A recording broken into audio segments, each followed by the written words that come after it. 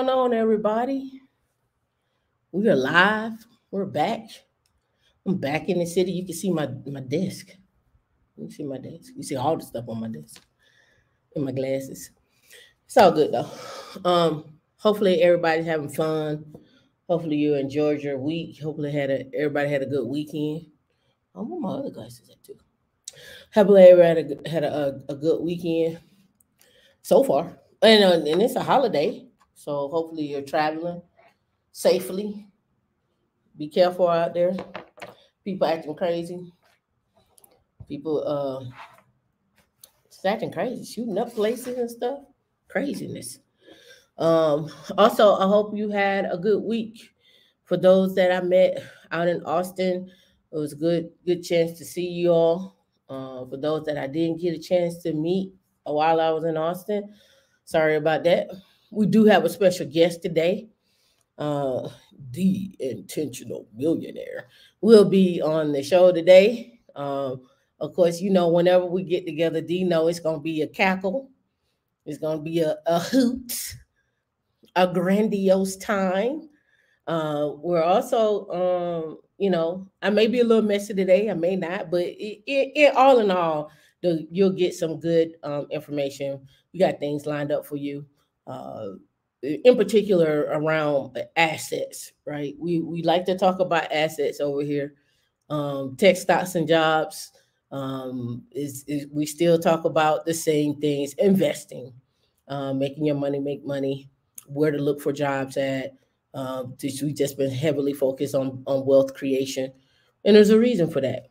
Um, you don't want to be in the year 2053 broke. That's what they say. Our net worth was supposed to be zero. So how can we not fix that? What's going on? The odd Roblox. How are you? All right. So we want to make sure that we do what we're supposed to do. Oh, and now I want to give a special shout out to I see Natasha. D's in the back. I think Free and Evelyn. I want to give y'all a special shout out. Congratulations, y'all, on your scholarship win. Congratulations on that. I want to make sure that you all enjoy yourselves at the conference for this Hashi conference, Hashi Global. I think it's called Hashi Conf Global. I think that's what it's called. It's in LA this year. I'm gonna give you a shout out on that. All right, so what we're gonna do is we're gonna have a word from our sponsor. Once we get done with a word from our sponsor, I got a little opening up that I want to do, just kind of as a prelude to what we're going to talk about today. And then we're going to get into the Intentional Millionaire. We'll get into his bio, that's who he is, and then we'll go from there. All right, D, let's drop a word from our sponsor. Hey, everybody. Welcome to Women in Linux. I am Tam, and D is in the background. And we just want to share with you some of the perks of being here on our channel. All right. So first things first, if you want to connect with us on social media, connect with us anywhere on social media at Women in Linux. If that's just too much for you, you can always come and find us on womeninlinux.org. And if that's not enough, we have even more perks where you can hit the connect button. Once you hit connect button, you put your email address in here. And once you put your email address in here, it'll connect with us in our Slack group. We have tons of resources in our Slack group. People looking for jobs, people just looking for advice, people looking for information and so forth, right? So again, this is Slack. It's not Discord. So with using Slack, I warn you, it is resource heavy. So you may need to use either the web browser, or if you're on your phone, you should be fine. But if you're on your desktop, and we know most of you connect on your computer, it's easier to open it up in your web browser so it doesn't take up so much memory or so many processes and so forth. That's just an FYI. That's how I use it. Okay. And if you would like to shop with us, we still have our stuff from our 5-year stuff. Still good. We're working on more t-shirts. No, no estate, no date. We're still working on that. But again, if you want to shop and you want to get some merch, feel free to come here and get some merch. Again, if you come over here and click on all products, you'll see on all the products that we have, from hoodies to masks and so forth and so on, right? And If that isn't good enough for you, you can donate. You can always donate with your time. You can donate with your money. So, how do you donate with your time? You donate with your time by saying, "Hey, I would like to do a presentation, or I like to volunteer on helping us grow the channel." You retweet, you share this with other members. In fact, for those of you that come here every single week, we know you come here every single week and you don't subscribe. That helps us grow the channel. That helps us get more content to you. Hey, research isn't easy. I'm not getting paid to do research. I wish it was at a university, but hey, I'm bringing this to you, right? I'm bringing this to you and us and for others, right? So if that doesn't work, you can always donate on PayPal by clicking the donate button. Once you hit the donate button, you have your own denominations in which you can donate. And if that doesn't work to you, you can always reach out to D and you can cut a check and send a check. That works for us as well. All right. So what are some other things that we actually do have as well, right? So we have a discount with IT Pro TV. You get 30% off. I've used IT Pro TV myself. I've done interviews with them. I'll pull those up as well too. But as you can see, I'm logging into IT Pro TV. What are the benefits here? You need to learn how you learn. So one of the things you can do in IT Pro TV, you can come over here, you can click on courses, and it gives you a list of courses that's separating them out by certification and also separate them out by learning paths. You're like, Tamika, what does that mean? My four basic principles or my four basic foundations of skill sets that you should have is Linux. You should also have an automation tool, whether it's Terraform or Ansible. You should know at least a cloud. I don't care. Pick either one. And finally, last but not least, security. And security comes in multiple forms: security of the operating system, security of the application, and also security of containers, right? And cloud security. So it's multiple facets when we're talking about security. Those are your four basics that you're going to need to get you a job and then move you up. All right. And we're going to talk about our membership here in another video, but I just want to get this out to you. All right. So that's 30% off of IT Pro TV. And last but not least, our Calendly. We have set up for our Calendly. Let me pull that up. I think I have it saved in my browser here, so I can just go straight to it. If not, I'll get it from D here. Here we go, right here. All right. So with Calendly, we have one-on-one sessions. That's where you get to talk to either me or D, and you can request either one. But where you get to talk to us in a one-on-one session, right? Interview prep. Some of you are getting ready for interviews or you've never interviewed before. We want to prep you for an interview. Resume review. Let's go over what you have, or let's pull all your skills together. Let's get things formatted properly. Let's get everything going. And last but not least, career assessment. What is your journey? What could it look like? What could you be going through? What are your next steps? Some of you are transitioning, some of you are not, some of you are looking to transition, and some of you are just trying to figure out what is your next step. So by saying all of this, we want you to enjoy your time here at Women in Linux. And also, as always, don't forget to like, subscribe, hit the share button, and last but not least, thank yourself that you actually did it. All right. That was a word from my sponsor. I'm actually wearing one of our shirts today. One skill away from 200K. I'm wearing the shirt today. Again, get your shirts. They're out there. Don't like D says. I think your mentor says that. Don't be. What do you say? Don't be roadkill on the information tech highway. Is that the right one? Is that the right way? Is that how I say it? Oh, okay. Well, D said I ain't say it right, but she could type it in the chat. But again, get your shirts, get your skills up, and get your assets up. I want to give a shout out to Randy. You donated $5 to Women Linux. We appreciate you all for that. You could have typed that in the chat. Let me see. I think she typed it in the chat. Informational superhighway. I was close. I was close. Yeah, potato. D, come on. Yeah, I was close. All right. So anyway, I want to open up with something from AO. Is the title of this clip is how owning your home builds your wealth and closes the wealth gap. We're not gonna play. I'm not gonna play the whole clip because it's a 50-minute long clip, and we have information for you anyway. But I want to put it out there that I often hear in different arenas, different investment arenas, different arenas. I hear that buying a house or you living in a house is not an asset.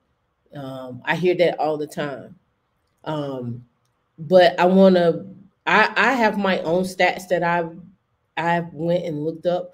But I'm gonna let AO start this conversation, and then we'll get into why we're here today, and then we'll get into some other stuff. All right, so let's get going. Let me make sure my volume is up so we can hear what AO has to say.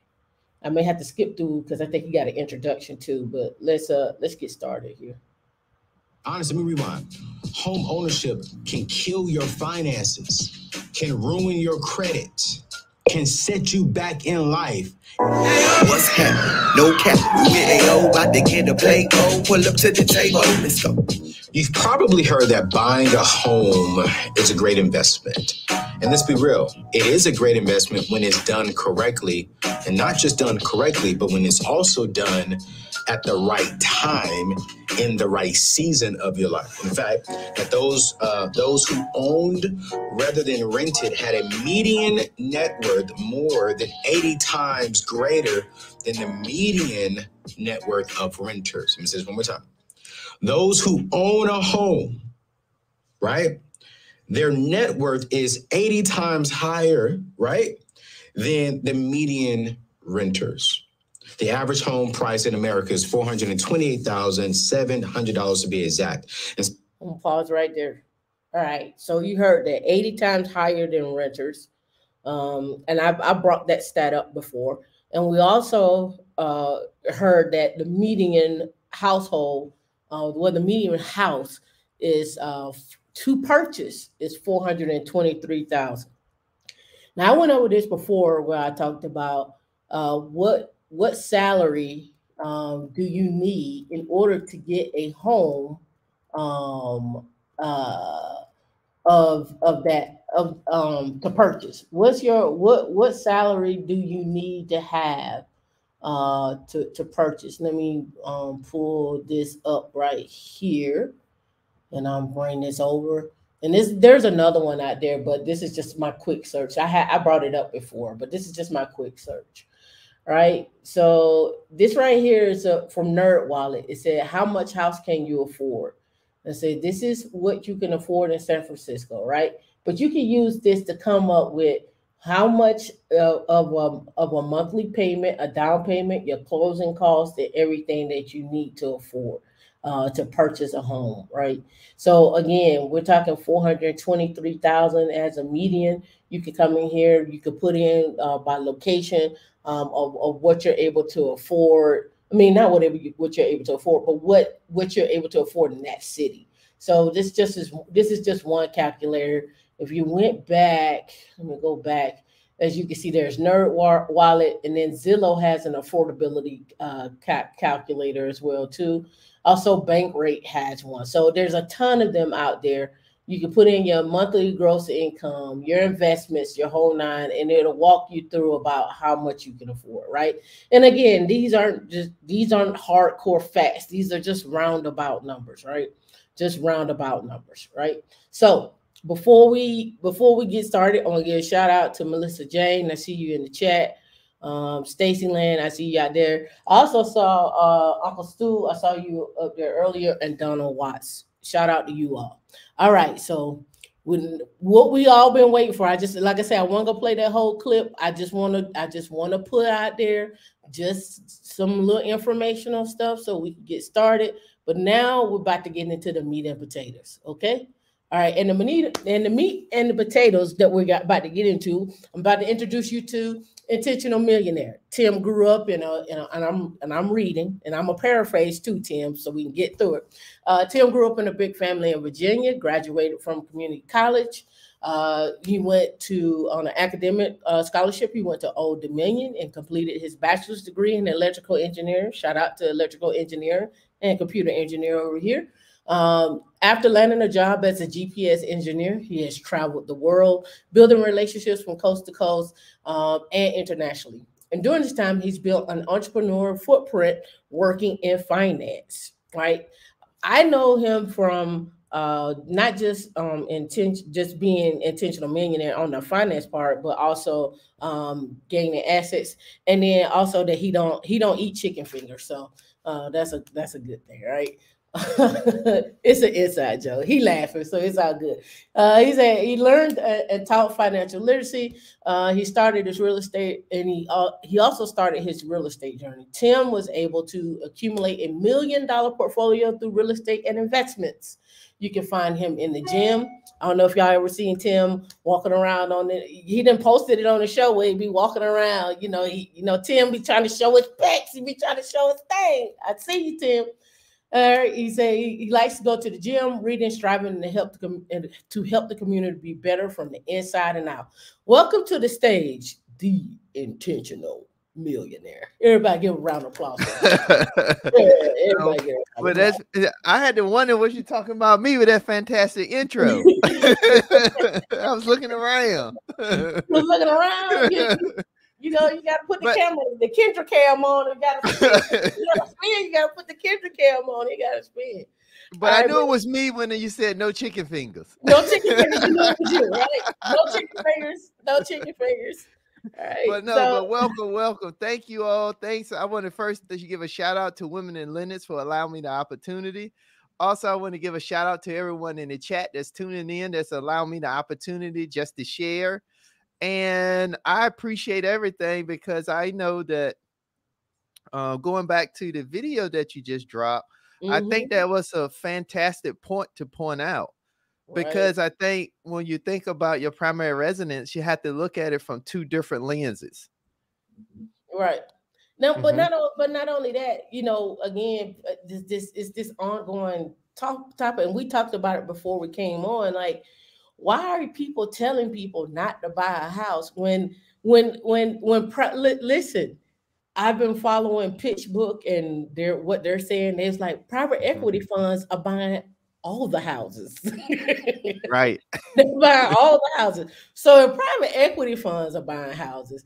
And even Bezos himself has arrived homes. Why in the world would you not want to invest and have some type of asset or some type of ownership, right? And I think there's so much miscommunication and so much getting talked past about on just not in YouTube in general, just people in general. I think a lot of talking points and a lot of things are getting missed. So I hope today that we can clarify at least attempt to clarify some things for people. Yes.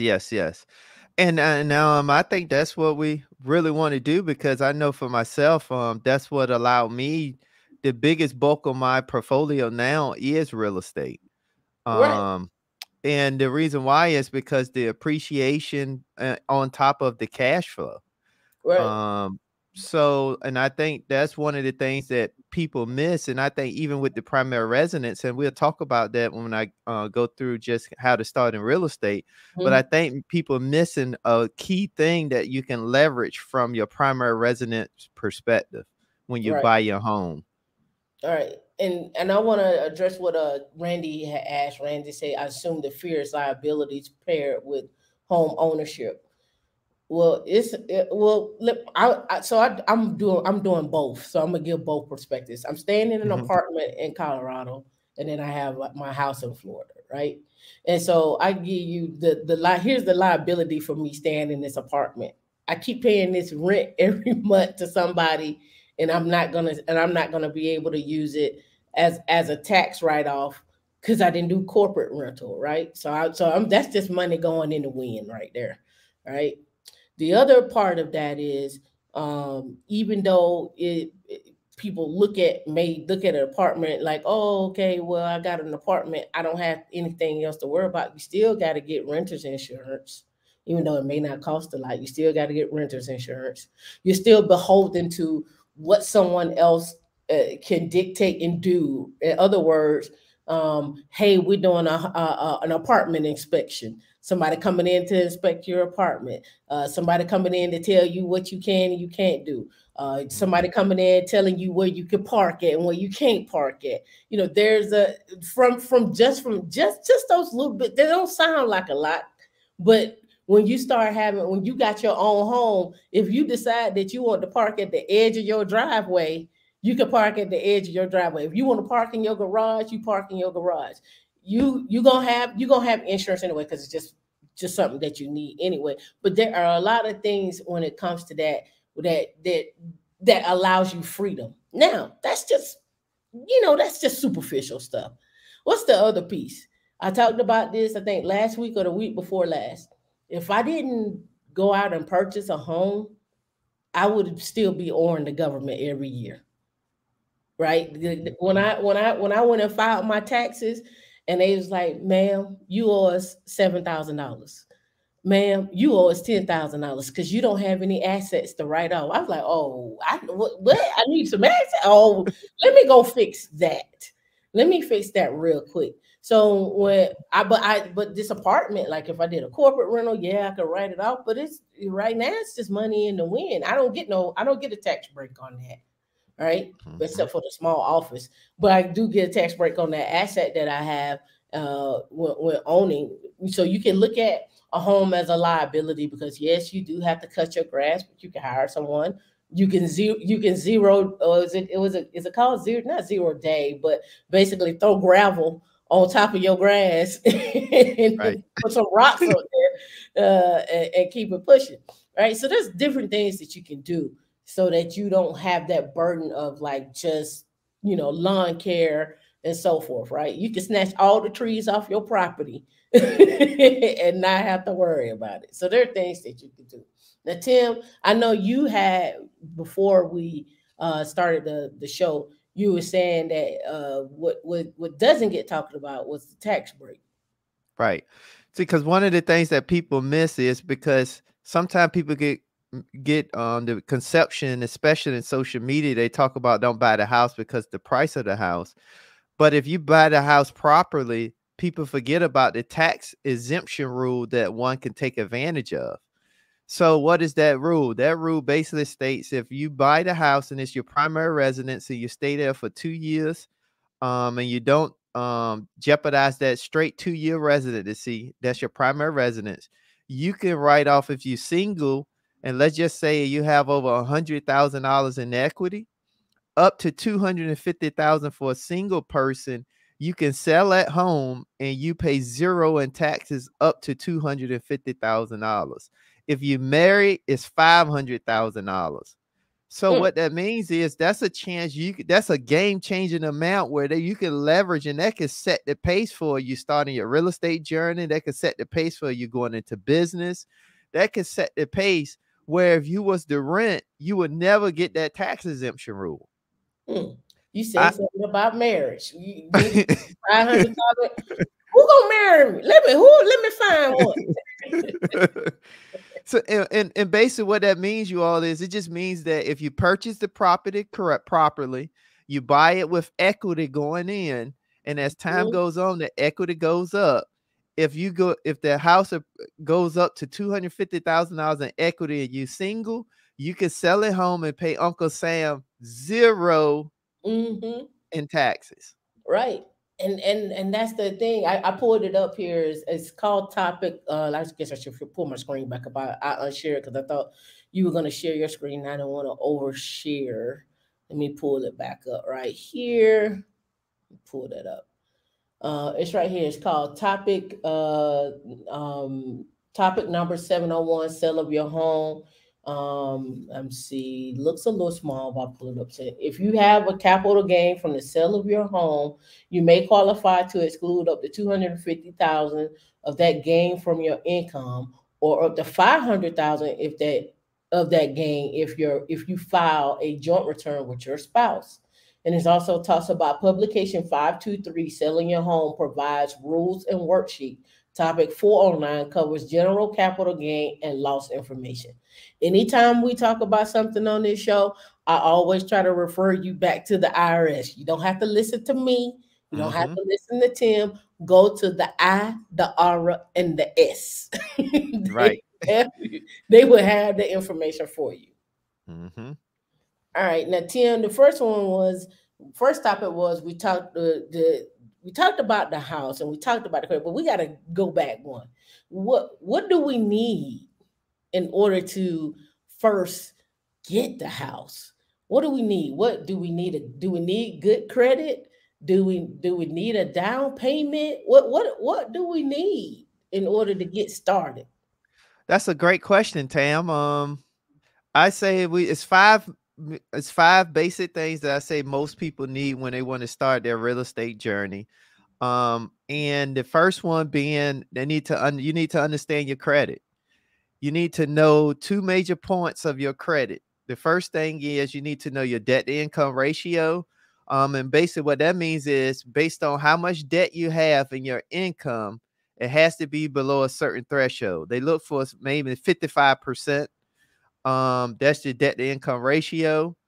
You need to know that, but also with your credit, you need to know your credit score. You need to know everything that's on your credit. You need to be familiar with the three credit bureaus: Equifax, TransUnion, and Experian. Why is that important? Because for most people, we don't have, 100,000, 200,000 laying around to purchase a home. So we normally have to get it financed through a bank or credit union, Mhm. or a mortgage company. It just depends on who you have a relationship with, and we'll talk about that in a couple of other steps. But Mhm. one of the things is you just need to know your credit, because your credit is going to be the gauge on how much money they'll be willing to lend you based on your income, but also it's going to be the gauge that sets the pace for the interest rate, which is going to also have a direct correlation to your payment. Right. So And that's why credit is so important. Right, and I think the other piece about credit where people don't understand is the credit cards, right? Right. Like what role do those credit cards play on your credit? I'm an avid watcher of my credit. I should freeze it, but then that gets into a pain sometimes when you're trying to do things and it whatever. But anyway, I think a lot of times people don't understand like what your credit cards. Sometimes you can leverage those, and then understanding keeping the actual percentages low. When I say percentage, like how much you actually spend on that credit card. So Mm-hmm. if you got a limit of $5,000 on a credit card, don't have your credit card limit sitting at 4,000. Like that's gonna hurt you. That's gonna hurt you, Right. right? Can make keeping that balance low or paid off is really what you. And when I say low, I think it's, was it is it 30% The, of that credit card. So yes. keeping that low, Mhm. right? That is correct. It's 30%. I say to make things work in your favor, where you keep your credit score high, but you don't have to worry about the debt to income being too high, which it could actually be a negative impact. Is I say don't spend no more than 5%. It's a rule of thumb that I go off of, because I use credit for convenience. Mm-hmm. But the reason why credit cards can hurt you is if you don't have a handle on understanding how to use the credit card. So one, you need to get your balances down Mm-hmm. to zero. I say this is a rule of thumb that I normally share with anybody that I sit down with and consult with, is when it comes to credit, I say you shouldn't have a credit card that you do not have that amount of money in a cash reserve somewhere. So, Mm-hmm. for example, if you got a $5,000 credit card limit, you should have $5,000 in one of your cash accounts. The Right. reason why for me is because it'll give you, until you get more seasoned. That's a fundamental starting off. Now, as you get more seasoned, you understand, you're more aware. Then you don't that may not apply to you per se, but as you starting out, I say that's a good rule of thumb. So if you get a $2,000 credit card, you should have $2,000 in your account.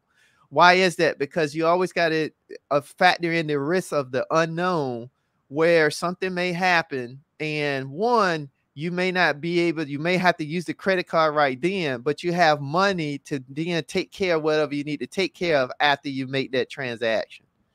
Right. So I want to give a shout out to the blind guy and their wife. I mean, in their life. Thank you. I said and their wife, but I know who it is. But thank you for the $25 donation. We appreciate you. Now, Tim, you said something there that I want to touch on.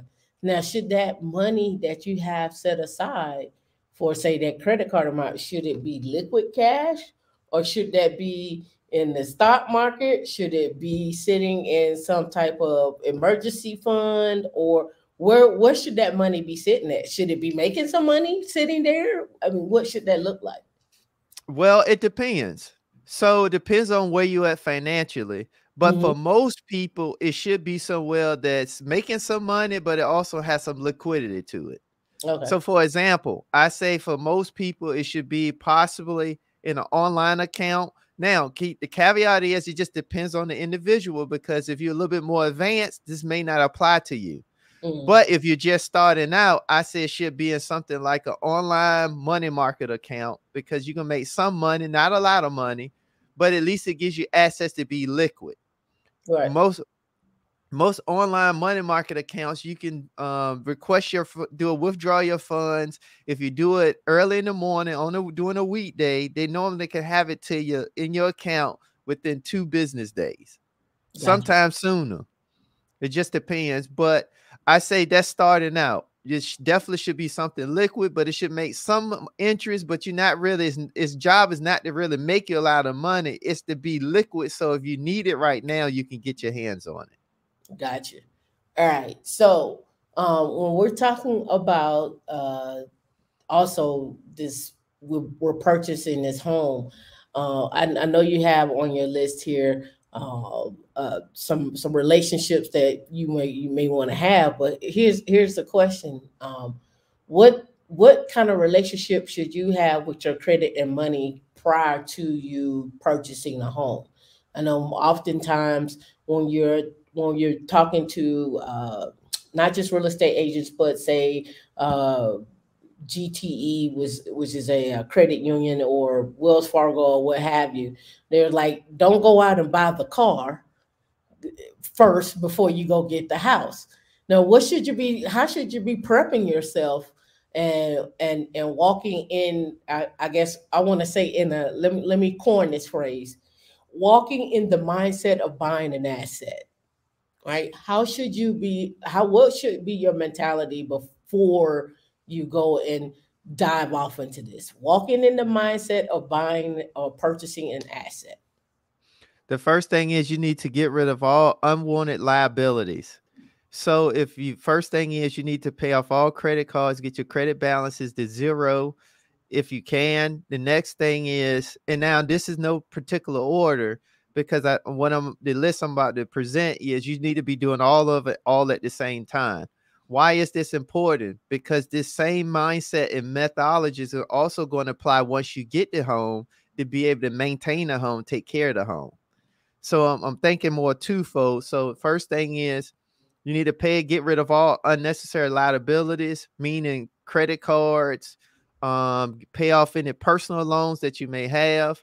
Also, if you have a car payment, try to get that car payment as low as possible. Try to pay it off as much as you can. And then you need, in the process of doing all that, you also need to be trying to save some level of money if you can.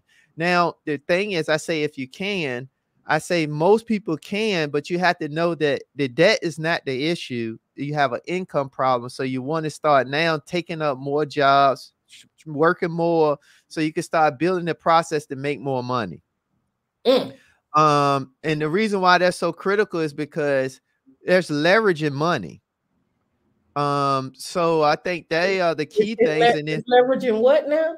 it's leveraging money. Oh, is it? Is it Yeah. leveraging money? Oh, okay. So, and the reason why is because you want to get to a place where you not only are you showing the bank or financial institution that you're good with, how you handle money, but you're also showing them too that you come into the table with some level of commitment / collateral. Mm-hmm. which is your cash reserves, which is, if you sat down with them, they found out that, you had debt. It'll show that you previously had a balance, but you paid it off. See, all those things are good marks, but it also puts you in a good relationship with that financial institution. So not only are you able to buy your primary residence, but you could possibly consider also doing future business, getting your investment property. All right. No, it's two things that came to mind while you were talking. I was watching one clip. I don't know if it was, no, you know who it was? It was Graham Stephan and um, Dave Ramsey. Mm-hmm. And Graham Stephan was like, when he went to go purchase his first house, he had always paid everything in cash. Cash. Yep. And so when he went to go purchase his first house, he went to go get a loan from the bank, and all the banks denied him. Even Mm-hmm. though he had money liquid, his credit was nothing. He didn't Right. have nothing to show for on his credit. So they were like, "You are a liability to us." So he Mm-hmm. said he had to end up getting. I think he ended up getting the loan, and the loan was had a high APR on it. But he was like, he had to do that because he didn't have anything. But he was so liquid on everything and paid everything off.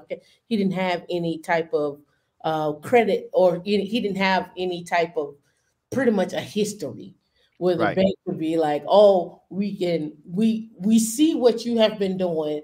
You've shown us that you're trustworthy. We can now do this." So Right. he was like, I took them checks. He said he took them bank statements for the past 4 years. He took them check stubs, and he said he still got denied. Right. Yep. So just put that in perspective, like how banks are leveraging. There are some times that are changing, but how banks are leveraging uh, what that looks like for you in terms of credit. You actually got a question that came in. I see. Aside from paying down all the credit cards, would you advise opening up more lines of credit with added benefits for unexpected home maintenance for expenses? I would say it depends on where you at in that process. So if you in the process of purchasing your home, that would be no, because now you just changed your financial snapshot, and now they're going to have to go back and reprocess, because they're going to tell you that when you open up, when you start the mortgage process, they're going to tell you, do not open any new lines of credit, don't open up any new accounts, don't do anything, because now it makes it, they're going to have to re-underwrite, but also two, it shows that there could be some sketchiness going on. So they're going to base everything around what you send them at that current time. And then as you're looking for a house, they're going to ask you for updates on Mm-hmm. your checking accounts, things like that. But they're going to tell you, do not open any new lines of credit, because that affects the underwriting process. So Correct. I would say no if you're in the midst of buying and purchasing the home, you're looking to get financing. Now, if you in another space or a different situation, for example, let's just say now you already in the house and you're looking to do upgrades, prepare for maintenance, things like that. That's a different scenario, different Mhm. case. And then the other thing too is like, Hmm.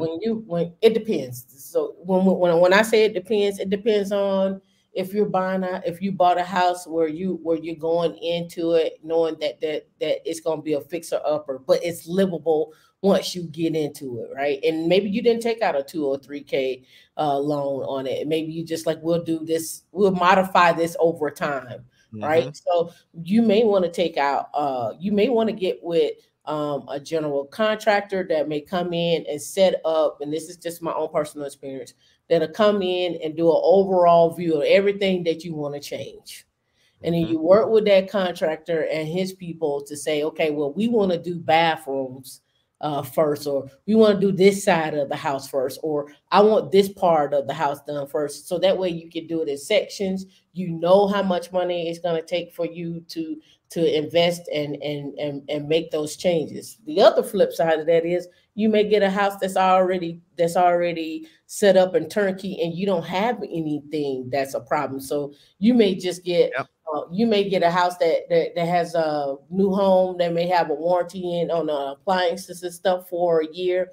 You may do something with like American Home Shield, or you may do something with Progressive or Allstate or State Farm with for and use their warranty pieces. It depends on what you buy, right? And depends on how new it is. Now, when I say what you buy, I mean how new it is.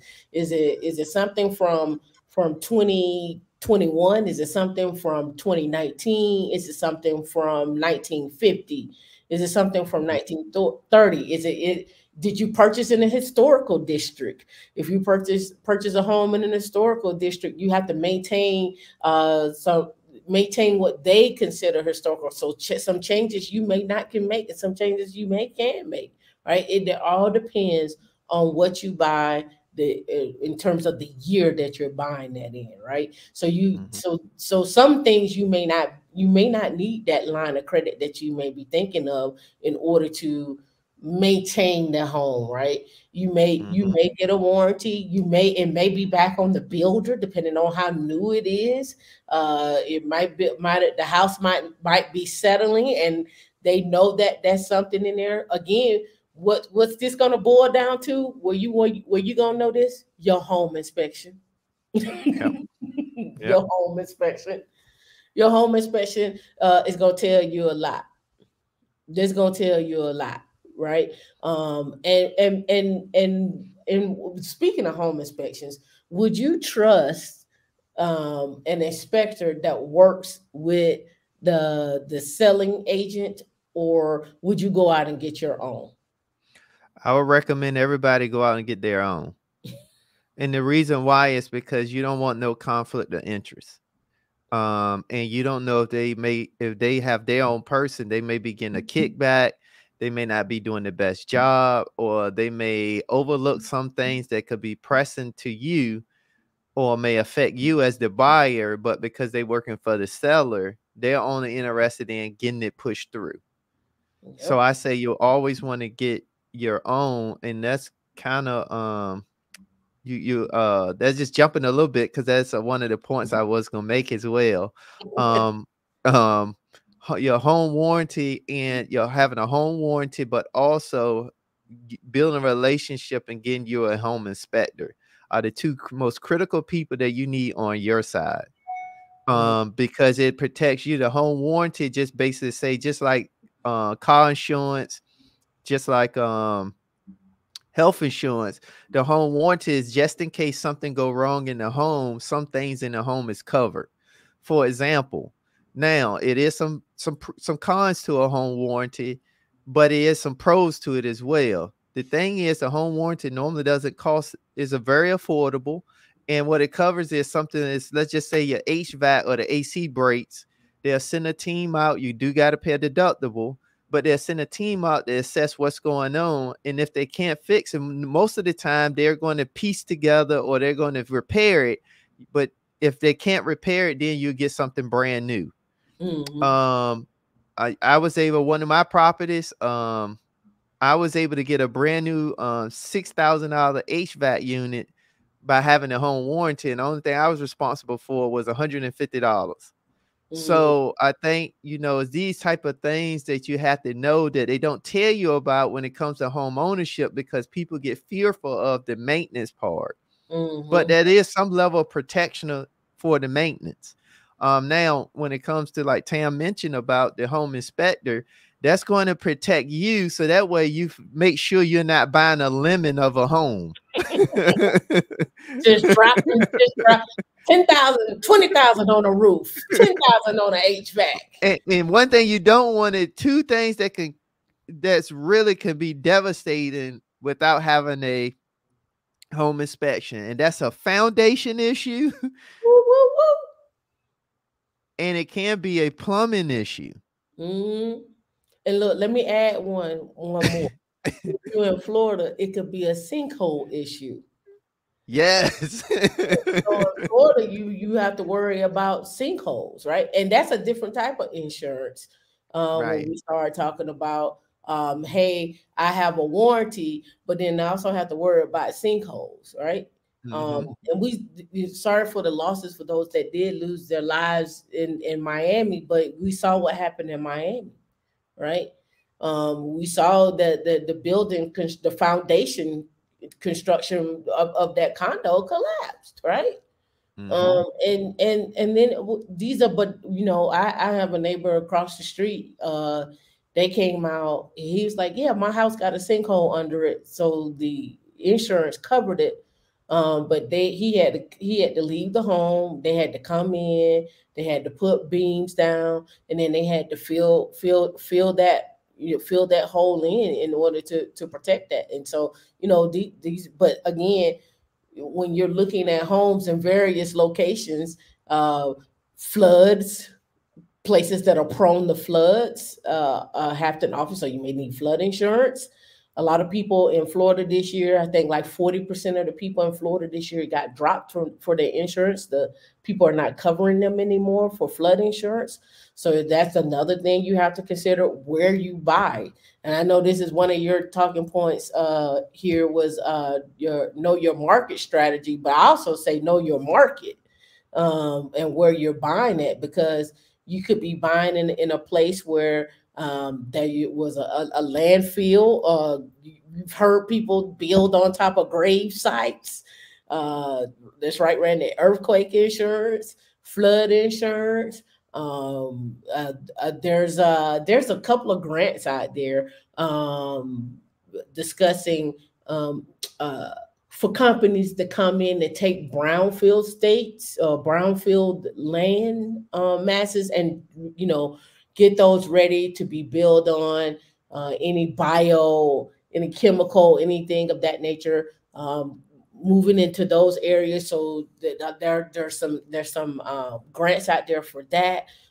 Far as purchasing the land or buying in that area as well too. So there's a lot of little different factors that go into it, but it should these factors that we're talking about do not outweigh the fact of you owning an asset and gaining equity. I want to Right. say that again. The factors that we're talking about do not outweigh you owning an asset and gaining equity in purchasing a home. And whether you're purchasing a single family or a duplex or an apartment building or whatever the case may be, please understand that you need to do your research. You need to make sure you understand what you're getting yourself into. Read everything. Read everything. Read everything. If it's something you don't know, I go through, and this is something that I do. I go through and read stuff all the time, and then I be like, I don't know what this means, and then I send it over to Dion, and she read it, and then I go look it up, and we mark that thing. We'll mark up a document in a minute, and we be like, we need to have a meeting because we don't understand Right. what you Right. mean by bop, bop, bop, and bop. And what this is talking about, bop, bop, and bop. When do you have time? Because we're not signing until you had this meeting. I'm sorry. And you got to stick to your guns, right? It's no harm in saying you don't know anything, and there's also no harm in hiring a lawyer, as well too, to make sure that you're also represented and nothing is going to happen, and also reading through that document if you don't understand something. So it's nothing wrong with that, right? So just I want to put that out there. Now, Tim, did you have anything to add before we move? Yeah, the only thing I want to add with that is, were you talking about due diligence? For most people, if you go to your local state, find out if they offer a free free mortgage class, home buying class. Mhm. Most states offer some level of free home buying class where you can sign up. They do them at some of the local libraries, things like that, and just go through the class so you can get more familiar with the whole process. Mhm. That's something else you can do. You just got to check with your individual state, see if they offer any free home buying classes, and go sit through it. Take notes And the because banks do it too. mhm. Yep. But yeah, that's the only other thing I want to add to that. But the banks do it too. The banks also You can go in and sit with the bank. Of course, the banks are going to talk about it from their perspective. Of course, they have some play in there because they want you to come to them and be the banker Yeah. of choice, of course, but take it for what it's worth, right? Go and sit down and get the information and talk about it, right? And also I want to add this too. When you're looking for a home and so forth, understand where your money is going. Understand your budget, right? Understand that Netflix, that HBO Plus, that Stars, that Amazon Prime, that Hulu, all those factor into your monthly budget. It don't seem like they do, but they do, right? Mm-hmm. So you need to make sure that as you're going into this, you're like you got a good idea of what you're spending every single month. And if you can hold off and cut all those things off until you purchase your home, I guarantee you, once you get rid of it, you won't miss it. You'll be like, oh, that came on the TV. Let me go see if I can go find it on YouTube.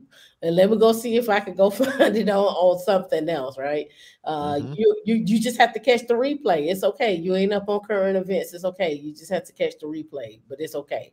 It's art. It's captured in video. It ain't going nowhere. You'll be able to get that back. Yeah, you could do the clips on YouTube. Yeah, on YouTube, like just watch all the little clips. Oh, it's 5 minutes. Oh, that's what happened. Oh, that was real nice. Yeah. All right. So in here, you talked about know your funding source for a down payment, and you got 20%. So I Uh, so so let, so 20%. Go ahead. so let me kind of expand on that. So if you're looking at, so we're gonna cover two things. So if it's your primary residence, depending on what type of loan, it may be 3 to 3.5%. If you get a Fannie Mae, Freddie Mac type loan, but if you're looking as an investment rental property, 20% is in the middle, but it really range from 15 to 25% is a down payment for a rental property. And the Mhm. reason why is because banks and credit unions or financial institutions or even some mortgage companies, they want to make sure that you're not putting yourself in position to buy a rental property that you can't upkeep, you can't make the mortgage payment. So they require a little bit more upfront costs. That's why the down payment is so much more, to make sure you committed and you have some skin in the game for borrowing their money. Right. Now, what is the different ways that you can come up with the funding source for the down payment? Well, several different ways, not limited to one particular way, but several different ways you could do it. You could do it through seller financing, meaning the seller that's looking to sell a home, you can work out a contract with them and they could finance you to purchase that home. Okay. You could do private lending.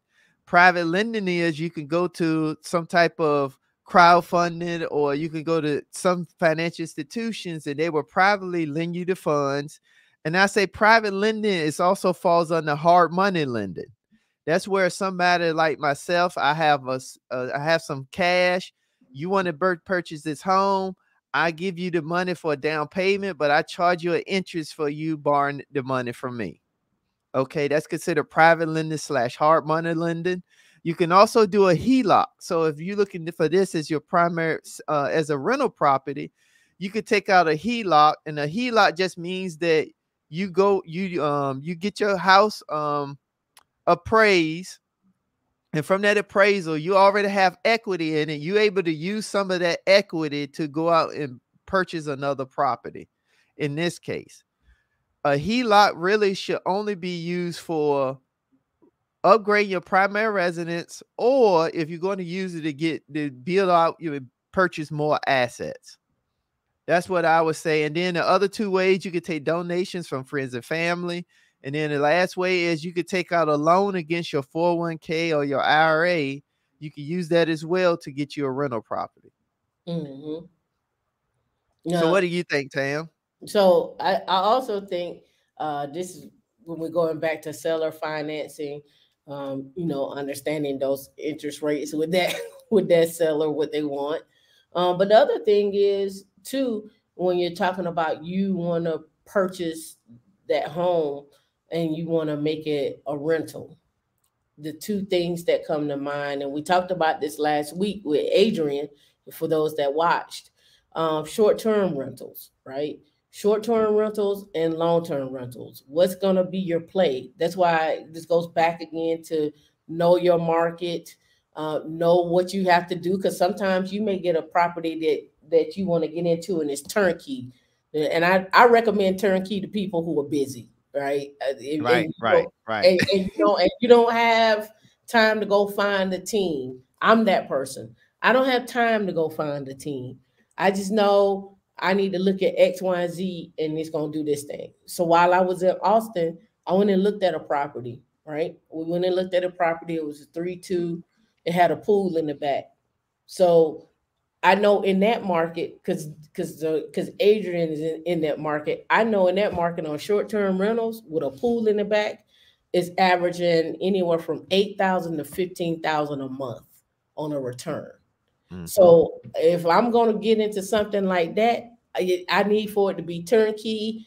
Go in there, dust off the cobwebs, slap some paint on it, maybe paint some cabinets, redo a little small little quick bathroom on a $3,000 to $4,000 budget, get it nice looking. I'm in and out. I'm in and out. Like, I ain't got time because I need to get this on the market and I need to do the thing. But again, with that being said, I know that it'll be an investment property, so it's going to be 20% down. Right. So now you got to figure out where you gonna get that money from. And here's the other piece when you start getting into things like this is some banks are not really forgiving for doing purchases like this. So that seller financing and that hard money lending or being a part of an investment group is where you really gonna really make a shift in order to do those things, right? Because now maybe you go into into a property inside of an investment group, and maybe you in this investment group, maybe you don't come up with all the money. Maybe you come up with something and y'all split 50-50, or maybe y'all do 10%, however many people in there. But now that money is making some money for you on that property. But you gotta be careful who you do that with, because you can't do it with everybody. But at the same token, know that it's an option, right? You got to know that it's an option, right? So those are just things I wanted to add. Like, again, a lot of people say that your first house is not an asset, but like you pointed out, you could do a HELOC and take some equity out of your house. Again, this is what Bigger Pockets refers to as like a burst strategy, right? Buy the house, rehab it, refinance it, and then repeat. Right? Yeah. So again, it depends on where you see how you see yourself. This is why I always talk about getting your skills up so you can make those purchases, so you can keep your DTI low, so you can show a history of increased finances, number one, and then two, you can also show an increase in credit lines. Your credit lines also increase over time as well too, because that means creditors have started to trust you and so forth. So again, when we're talking about this, I'm not talking about just going out and making money in tech and you just sit there. I had this conversation with a friend of mine yesterday, and I asked him, I was like, how long do you think that you can keep up this physical work that you do for your job? How long do you think you can keep doing that? And you got to ask yourself, how long are you going to be able to keep working and performing at the level that you are performing at now, and then say in 10 to 15 years? How long do you think that you're going to be able to keep up that level? And if you know that as you're getting older, your body has aches and pains, you don't move as quick as you used to move, but you got to put things in place in order to move that make that money work for you is my thought there. Yeah, I saw the question. Let's get to it. Did the moratorium affect either one of you? When you, I guess you were talking about the rent moratorium. Yeah, I think that's what she was referring to. For me, it didn't have no effect for me. Yeah, it didn't have I me either. Yeah, I think that's what one of the things where you got to have a process to vet the right type of tenants when you're looking at a rental property. But also one of the things, Tam, that I do is, and I don't mind sharing, this is my secret sauce. So for my tenants, they get December, they get that month free because I took and factored their rent over 11 months versus 12 months. So the month of December, they get it free. Now, you said something that I want that's funny to me, right? Let me tell I'm tell you why this is funny to me, and get my laptop on the charger because I was gonna bring it up. Because when I buy, normally when I buy, that's one thing I always consider. The first thing before I'm looking at a rental property is I do a market analysis on what the rents is going in that area. Then based off of that, I get with my property manager and I make sure that one, we're not going to depending on, because I'm always looking for me, I start off with a $250 plus and positive cash flow.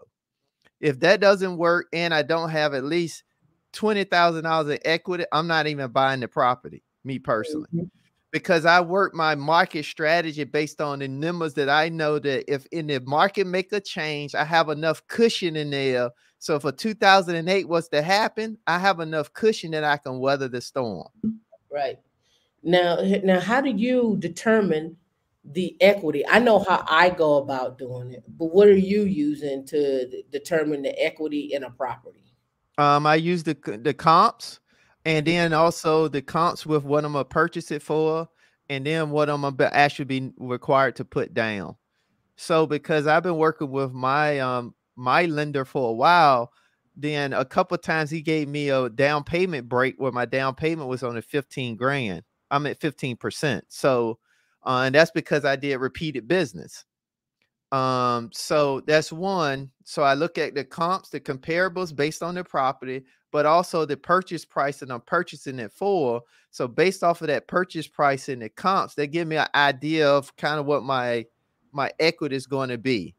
Then I take in after repair value because normally I buy where it may need a little bit of tender love and care, because I know that's where I can get the biggest bang for my buck. Mm-hmm. Now, I do know on the other side, and it just depends on where you at and what's going on. Some of the better deals where you can walk in with equity right out of the gate, those are the ones that's not even listed on the multiple listing. Right. So I'm gonna give y'all some other gems, right? So this happened when I was in Austin. This was a few years ago. I was with same people, Adrian and my homegirl, right, Doris, his wife. So what I didn't know was, right, you can go to these subdivisions that once they get done really selling out their area, their houses and so forth, they'll have what they call an auction. And I didn't know about this. So you can go like the houses that they stage, they'll auction off the curtains, they'll auction off the beds, the statues, the bookshelves, and all of that.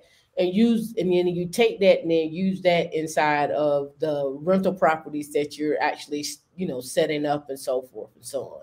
So that's a quick way to get some actual furniture. Another one is the hotels auction off their stuff as well too. So those hotels, the things that they've had in a lounge area or what have you, they auction those things off as well too. So just another way to quickly stage, get some property, get your property looking nice to either sell or you're keeping it for long-term rental or short-term rental. So Tam, you just share some my back end gems because I worked at a hotel. I worked at a hotel when I was in college, so I know about all that because actually they'll give first deals to certain employees first before they even introduce it to the public. But also you can go to the Habitat of Humanity and get so much stuff on discount in your local area as well. Right. So So it's so many things. I'm telling you, you can save money.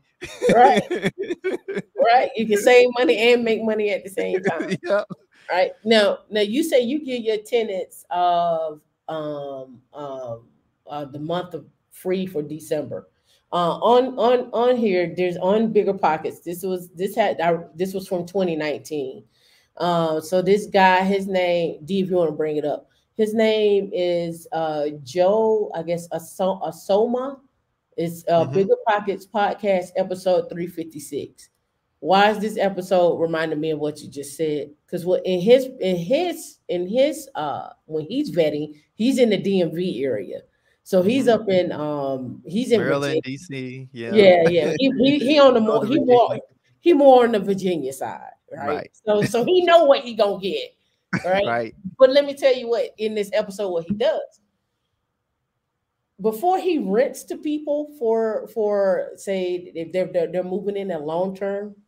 Hmm. What he does is he say, "Hey, I want to come over to your current residence and have dinner with you." So he says if they choose not to have dinner with him, if they don't invite him over to their current residence to have dinner with him, he said he don't rent to them. And what he's looking for is he's looking to see one how you maintain the house now. Is it Hmm. dirty? What kind of are you keeping up the yard? Uh, you know what do you do? Like he actually that's how he actually vets his people. And he said one thing he does do, and it's in this episode. One thing he does do at the end of the year or whatnot, he does give them that month off. But he also says if it's a father or a mother or a child in the home, he also gives birthday presents as well too, Mother's Day's present, Father Day's Hmm. present.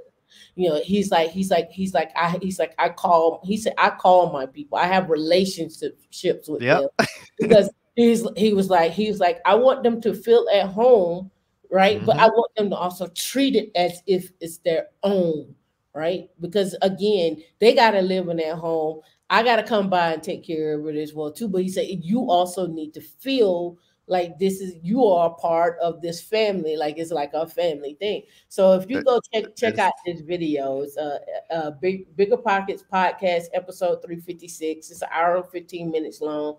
If you take a look at it, I had to go back through my thing and dig it up, but I watched this episode. I think he's been on here twice, talking about how he got started, what he does, and what he does to vet his renters. He's a long-term renter. Yep. And people don't know those little things right there makes the difference. That's why I can say for myself, I didn't have the no rent and all that happen is because people felt like it was theirs. You get a big joy when two things. So I had one tenant, I was paying for the lawn to get cut. That was part of the and they started cutting the grass and my my lawn person called me and said, "Hey, this is twice I went over there. Everything is already cut." And I was just like, "Oh, I'm apologize." I said, "Well, you can take them off of the schedule." And the tenants was like, "Hey, we got it. We enjoy it here." And Hmm. even just seeing the kids excited to see you as Hmm. the owner Hmm. because Hmm. people don't know it's just a joy into doing it, but also people is gonna really treat your stuff like their stuff and Right. take care of it. Right. Look, let me tell you. Sometimes I go to these apartments, right, and I remember this distinctly. I went to an apartment and I was looking, to rent an apartment, but I forgot what we were looking for. I was looking for something. Anyway, long story short, and this was in Florida, and the lady was like, "Yeah, we have people that's been here renting for 35 years." Renting an apartment for 35 years. And it's some people that's all they do. They're not gonna move. This is it. They're not gonna go nowhere. They're not on Section 8. They're not on Section 8. They're just long-term renters. That's just what they do. That's how they live. Uncle Stu, thank you for your $10 donation. Nicholas, thank you for your $20 donation. Journey to Jasmine, thank you for your $5 donation. It don't come up on my screen over here, so I have to look over here and look at. If I missed you, I apologize. But some people are long-term renters, and some people they just don't want it. They just don't want it. And I'm not gonna say they're financially irresponsible because I don't know what their situation is. Maybe they long-term renters and maybe they got properties. I don't know. Some people do that. Some people would stay in an apartment. I had a coworker, no lie. I had a coworker. He owned 3 homes and rented a room and lived in Sarasota. And his 3 homes that he had were both all three were worth at least $1 million a piece.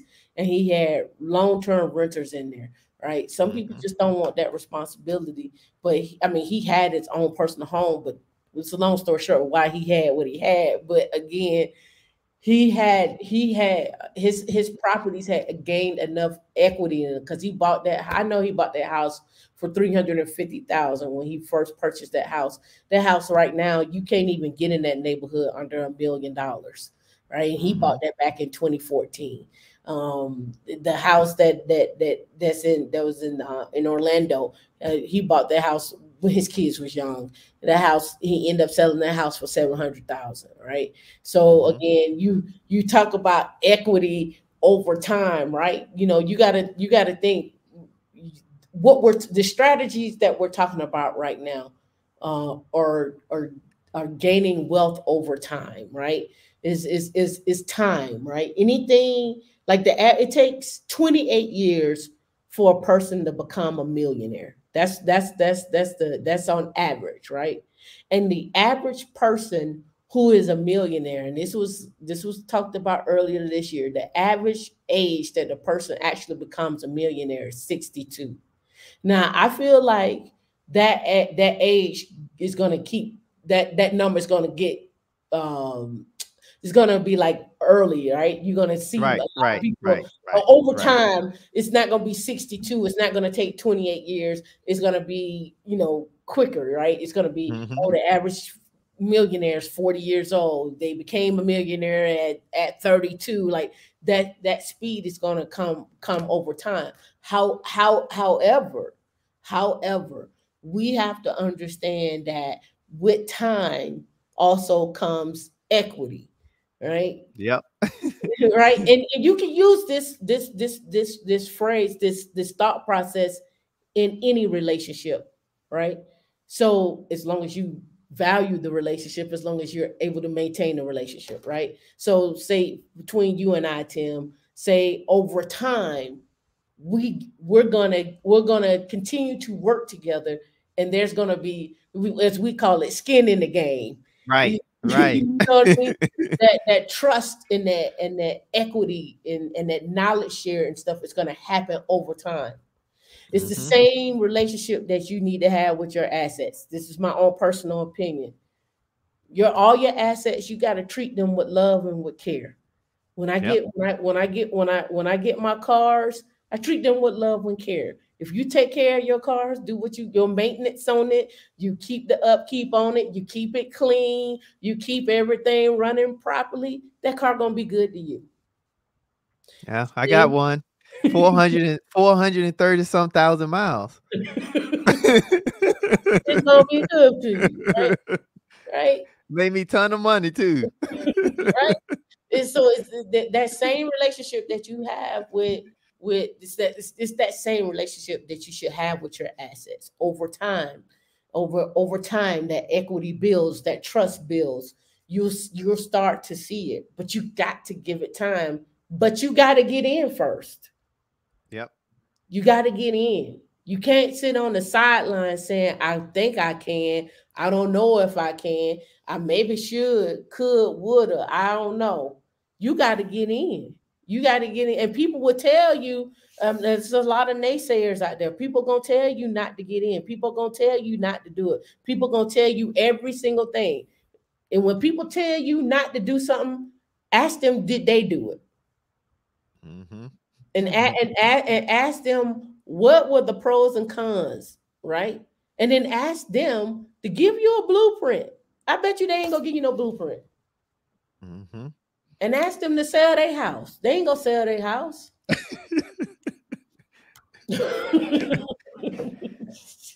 Yeah, and what and for me, this is what people has to know about real estate. For me, that's my retirement plan. My retirement is not the 401k, not the Yep, 403b, not the 457 plan, because I get a chance to get both. I get a chance to build equity and get some level of cash flow. yep, So I get two versus one. I'm gonna put more of my emphasis in the thing that's gonna give me two different outcomes versus one outcome. correct. And And, so that means then if you build around that, that means then all your money from everything else is just a addition, but mm-hmm, that's not the primary. mm-hmm, mm-hmm. It's not the only thing that's gonna bring you a monthly return, right? Right. Right. And the other point that I wanted to talk about too was when we your 401k this brought it back up. Your 401k is another way that you can utilize and gain assets, right? Yep. So that 20% or that 3 to 5% or 3.5 or whatever the case may be that you need to put down on your home can come from your 401k. But the and I talked about this earlier this year, but it can come from your 401k multiple times. Yep. You know what I mean? You don't Yep. have to, you can go purchase a home out using your 401k, not just one time, but you can wait, pay everything off, and then in 2 more years, Do it again. do it again. So if you don't feel like you are going to have enough money liquid to do it, max out your 401k. Use your 401k to purchase a home or a duplex or whatever the case may be. Mm-hmm. Wait to get you know you got 5% to pay it back because that's typically what it is you take a loan out, they say you got to pay it back with 5% over however many years you decide to pay that back, whether you do it in 2 years or 3 years or 4 years or whatever the case Mm-hmm. may be. Then you turn around and you say, okay, well, once I get that paid for, once I do that, let me go back and tap it again and buy another asset. Now remember, this is just my rule of thumb. Remember, you're taking from your 401k, so your money not gonna make money while it's sitting in your 401k like it should. However, the market's been down, real estate's been up, Mm-hmm. so that property is gonna gain equity. The property is if you're doing short term rental, it may outperform your 401k. Yep. So now you can take that money and pay back that loan on that 401k. But guess what you just got? I think Erica Williams talks about this. I think she said once you get 3 homes under your belt, you're in the top 1%. Once you get 3 homes under your belt, you're in the top 1%. It's 4 now. No, I got 4. Right. Once you get 3 homes under that, you're in the top 1%. So imagine what that looks like, right? And the reason why I bring this up is because when I'm talking to people about private equity funds or VC funding, or we're talking about hedge funds, and then this always goes back to what I was, why we say you're one skill away from 200K when we start talking about being an accredited investor. So I'm sitting in the meeting yesterday in IFS. I'm listening to Simon talk, and the first thing he talks about, people who are not accredited investors, you need to vet them properly because they are a liability for your investment plan. So now I got to worry about you because you're not there. You're not at that place where I Mm-hmm. can be like, okay, well, I don't have to worry about now. I have to put in for me, and whoever has the fund or what have to put in special provisions to make sure that this person understands X, Y, Z. Because from an IRS standpoint, they don't think you understand money. They don't think you understand Exactly. finance. Exactly. right? So the one skill away from 200K is not just about so you can make 200,000. It's about so you can make the 200,000 and invest and gain assets and move your net worth and build a trust and build an estate and build legacy for your family, right? Legacy for your family doesn't come from just from a man and a woman. It comes from what you gonna leave behind for other people not to start at ground zero. Yep. People don't know legacy is your productivity. How many people do you affect while you're here, but also give them that fair shot and fair chance to build off of that? Um, I think I mean, I think that's the key. I think the key thing is being at 200K, becoming a credit investor. It allows you the opportunity and options that you don't have if you're not one. Yep. And I say this is how some things to gauge when you in that field. I say that you should always, for me, I think you should always have 20K readily available for opportunity. Yep. Why is that? Because you don't know when the opportunity is gonna come. You don't know where it may come from, but you need to be prepared for when it comes, you could take advantage of it. Yep. And too many times we get caught up in all the wrong stuff. And I think real estate can really afford that person that opportunity to do that. Because the thing is, with the 401k, it has its drawback. It's good, but it has its drawbacks Yep. because you have to use the Gotta money wait. for specific things or you can get penalized. However, if you use it to get real estate, now you can use the real estate. So you're using the asset of a 401k to get real estate, which is an asset, then taking that real estate asset and you can touch any other asset that you want. Right. Leverage. Continuous leverage. Oh, let me, how people say I'm gonna rob Peter to pay Paul. You're not robbing. No. You're using Peter to create two poles. This is leverage. I'm just trying to leverage some things here, right? Come here, Peter. Yeah. Come here, Peter. I want to make 3 poles. We over here cloning right now. Look, and no chicken fingers. but again, I wanted to bring that up because a lot of times people are like, well, I'm gonna get this 20% from, well, I'm gonna get this 3.5% from. I don't make enough money to do this. You gotta have your money moving. Your money gotta make some money. And trust me, I knew this, but I didn't know this. Let me Right. put it that way. I knew it because I started investing with Edward Jones back in 2011. Yeah, 2011. I started buying Microsoft, Google, Clorox, Coca-Cola. I was spending at least $700 a month buying $100 of each one of those every month. Every month I would buy stocks. I'm gonna buy, right? And then, but I didn't know the no one really explained like, okay, you should probably look at getting into this ETF, or here's an aristocrat, or here's a king. No, the rep from Edward Jones didn't explain that. He was just like, yeah, thanks for the business, right? Right. I'm trying to get this sale. He's trying to get this sale. Nobody explained that.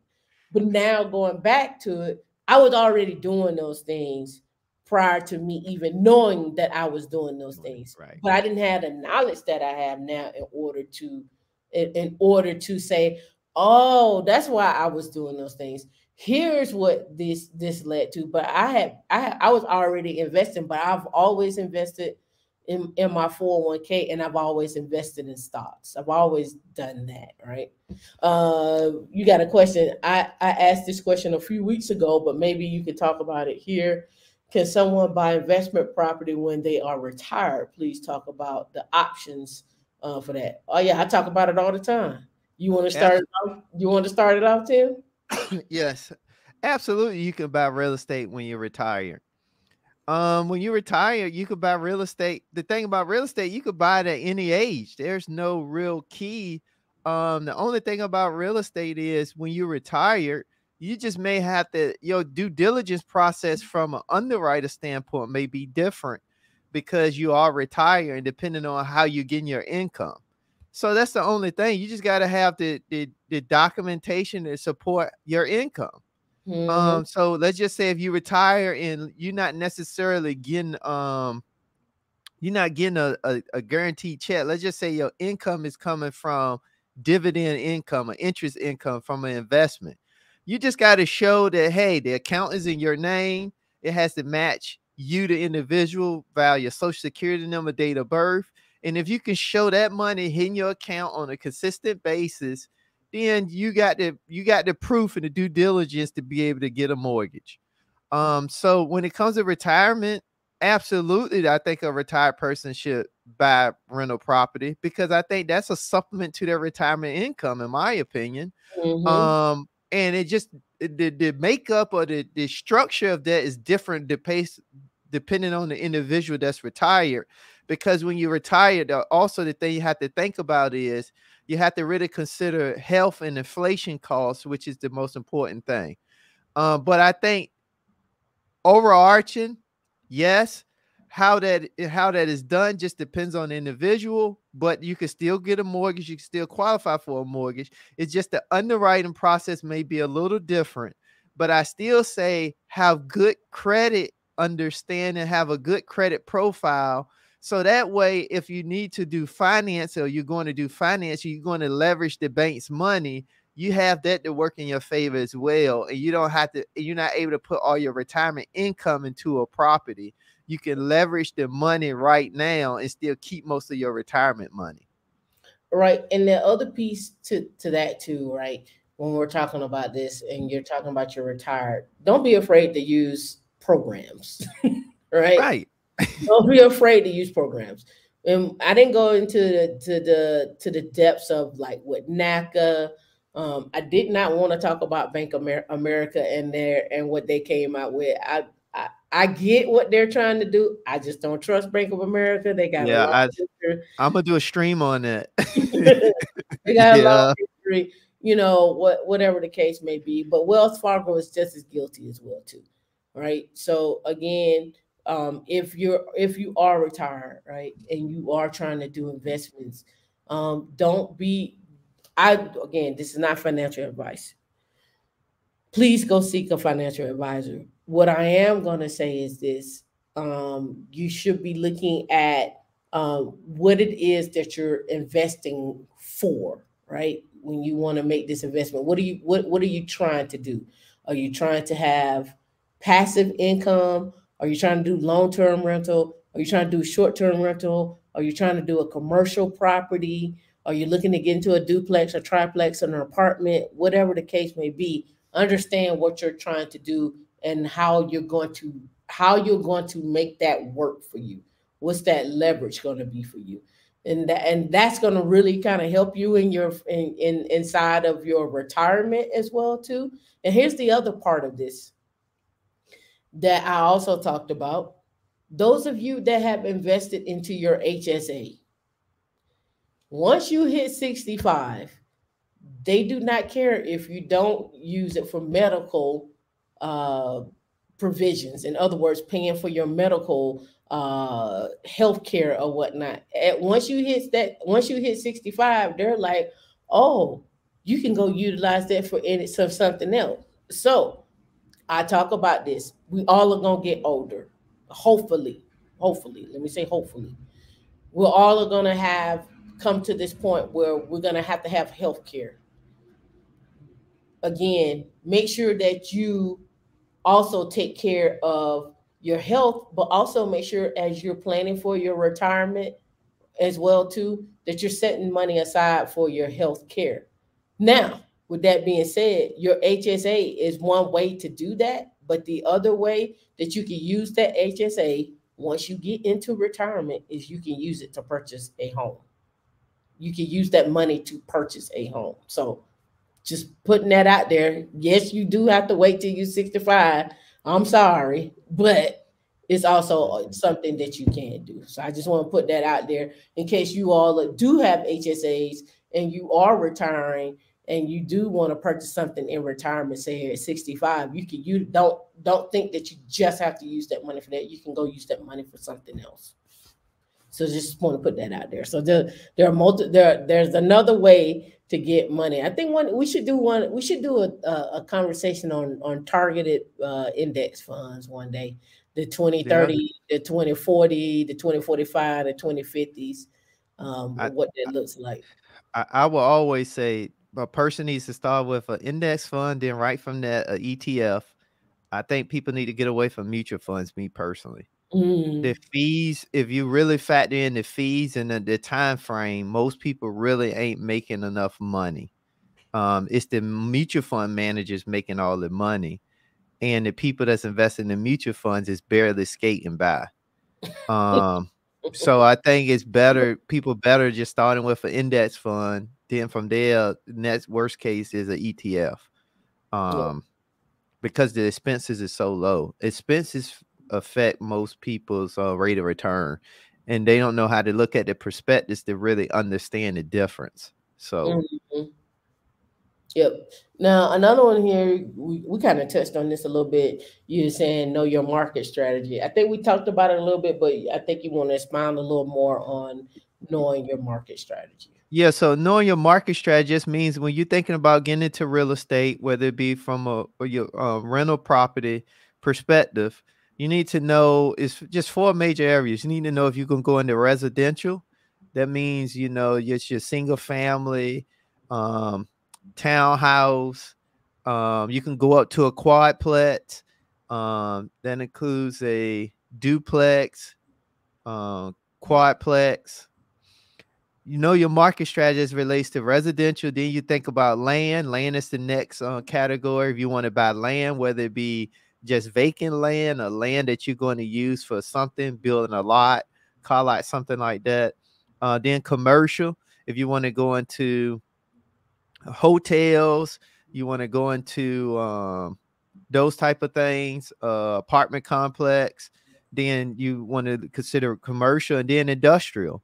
If you Mm, wanted to, have a storage facility, you want to build a how- Amazon distribution center, then you got to know your market strategy. And I think that's so important, is because you got to know before you get in, you got to do some due diligence on what do you want. And that's why I said when it comes to real estate, you got to really sit down. And one of the things you hear Tam always mention is you got to be strategic, meaning you got to have to do some level of due diligence so you can kind of know what path you want to go on and then run that path. mm, Now, that's not saying that you can't do some or all of the above, but I say the best way to start, especially when you're brand new, is just find one path and get good at that one path, and then you can expand to another path. mhm, But what you don't want to do, for me, and this is just unless you just have the type of network or the people surround you, you don't want to just start one, then go into something else, then go into something else, because you got to become good at least one thing, because then that's fundamentally a go across the board. right. Because if you get a good understanding, let's just say you choose land, you get a good understanding of land, then you could easily transition to residential, commercial, industrial, because you at least put one lane and you understand that lane, but you got enough knowledge because some of the knowledge transfer over. It's an overflow.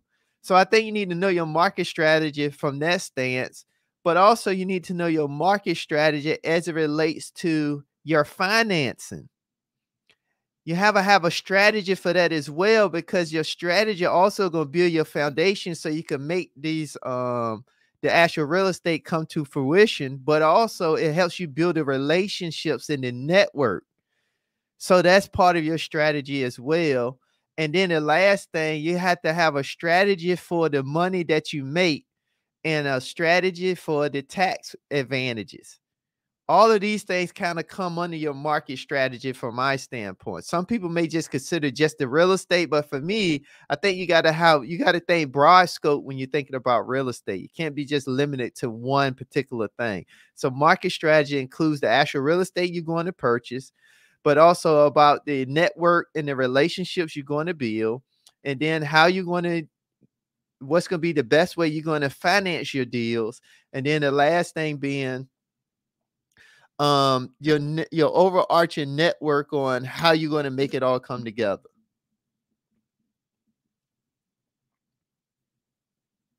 I was on mute. So glad you brought that up, right? You talking about retail, industrial, right? So in this one right here, this is what Ryan Pinda and I've Panada, and I've seen a lot of people do this, right? What they'll do is he took an old Walmart and they converted it into a storage facility.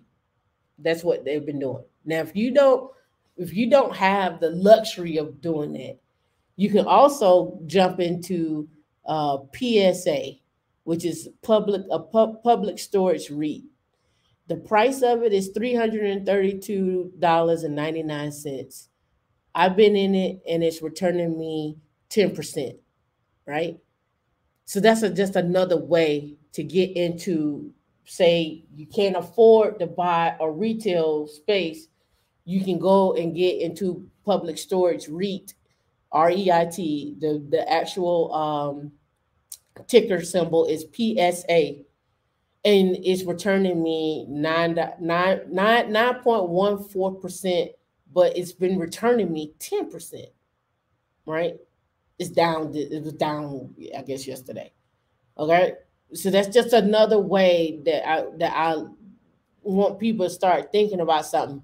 Whatever is something you can't do, like if you can't go invest into real estate, go look at an ETF or go look at a particular stock that you can invest in that does this same thing for you, right?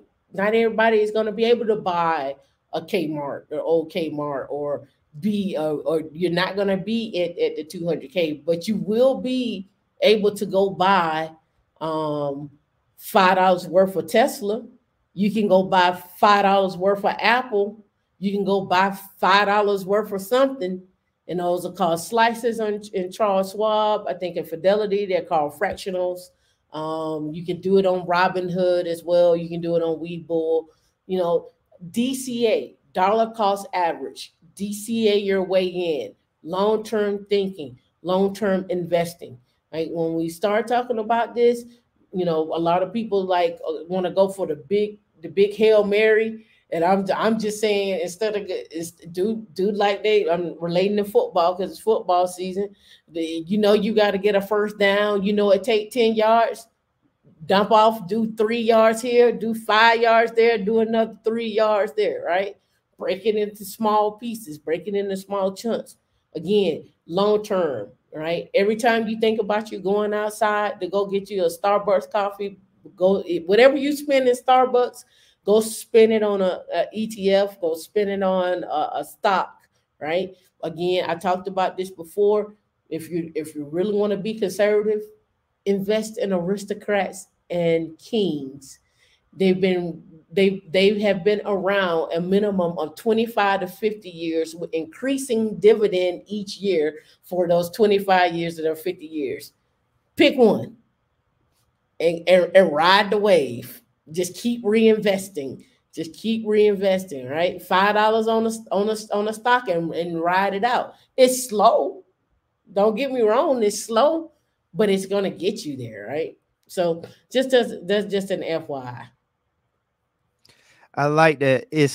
But here's I'm gonna add to that. It's slow, but it's better than zero. Like you gotta get in the game. Like if you're not gonna buy real estate, you can go look at places like Arrive, Tones Brown, Flora, Fundrise, Acerage. There's a ton of them. If you want to get into wine, you can go buy a wine NFT. You can go buy a wine ETF.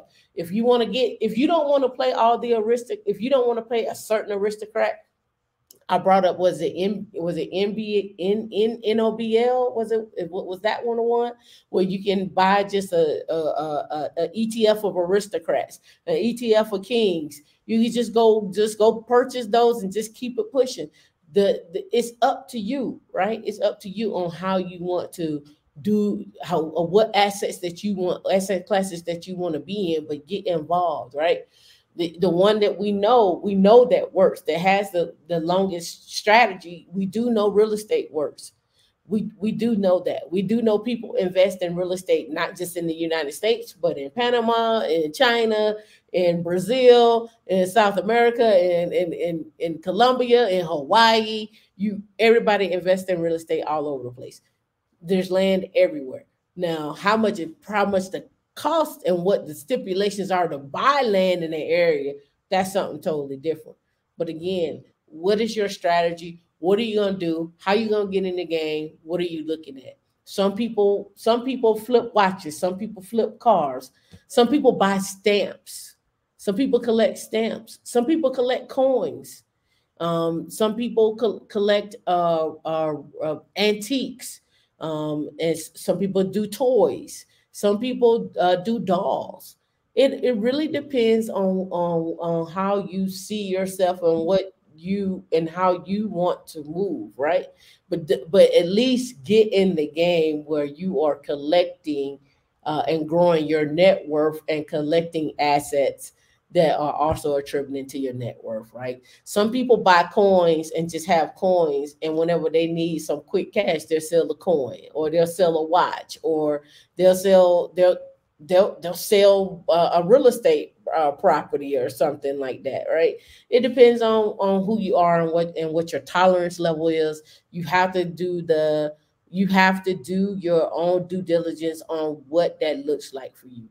Yeah, Randy, I still got my stamp collection from the fourth grade from 1984. I got the love stamp. I got all kind of stamps from all over. My mom friends, they used to go international travel, so I have international stamps. I used to take them and boil the water, and so the glue would come apart, and then pat them, let them dry, and then put them into my magazine and hold on to them. I still have them. I got baseball cards. I got in fact, I got Shaq rookie card. It's sitting there, and I was like, "Boy, Shaq, thank you. Keep on doing, Shaq. Keep doing what you do, Shaq." Every time I look at Shaq, I be like, "I wonder how much my card is." Right? Right. Wonder how much my card is. Right? So again, it's that everybody has their own thing. Some people collect comic books. Not only do people some people collect comic books, but they also collect board games. A lot of board games are collectors items and stuff like that. So everybody has their own little hint of passion and secret and stuff like that. But again, what are your assets, and how they're attributing to your net worth? Can you sell that stuff and get it liquid so that you can then go into real estate and whatever the case may be? All right, Tim, you said on here, pick a realtor or a broker. Do you have a strategy in which you use to vet that realtor or that broker? Well, I'd say a couple questions that I will recommend. First thing is, real quick, I say stay away from just a plain vanilla real estate agent. And the difference is a realtor has to get certified, that they have to consider your due diligence as the most important thing. And if not, they can be held liable, as which is the same for the realtor and the broker. The real estate agent is just a person that passed the test, but they didn't pay the fee based on the state and the requirements of the state, but they didn't do the extra level to have some level of commitment and recommendation, saying that they're going to do everything for their client first, and they have more of a fiduciary type of responsibility. So that's the first thing. The next thing is, um, I say the thing that I would ask is, first thing is, are you looking to get into investment properties? One, I want to know how long have you been doing it? Next thing is, do you own any investment properties yourself? Because if they don't own any properties themselves, they can't help you, because you want to also be working with someone, and not only they have an interest because they're going to make a commission, but they also teaching you something throughout that process. And then the next thing I would ask is, have they ever taught a class, or have they ever trained any other investors or realtors in that area that they're specializing in? So if they're a realtor, then that's what I would ask. Then the next thing is, I will also ask is that, have they ever sold any luxury properties? Because why is that important? That means that they know how to interact and work with people on a higher level client base. Because that's critical, because now you're going to learn some of the soft skills on that side when you're thinking about you getting, maybe coming across a luxury property that you're looking to sell, or you're looking to kind of do some transaction with.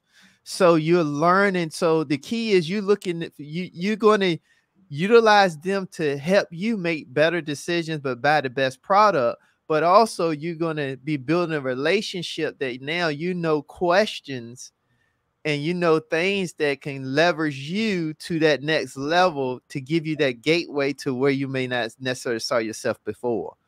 Another thing is, if they're an investor, you got to learn you can learn some of their processes, but also you can get a chance now to tap into their network through their recommendation.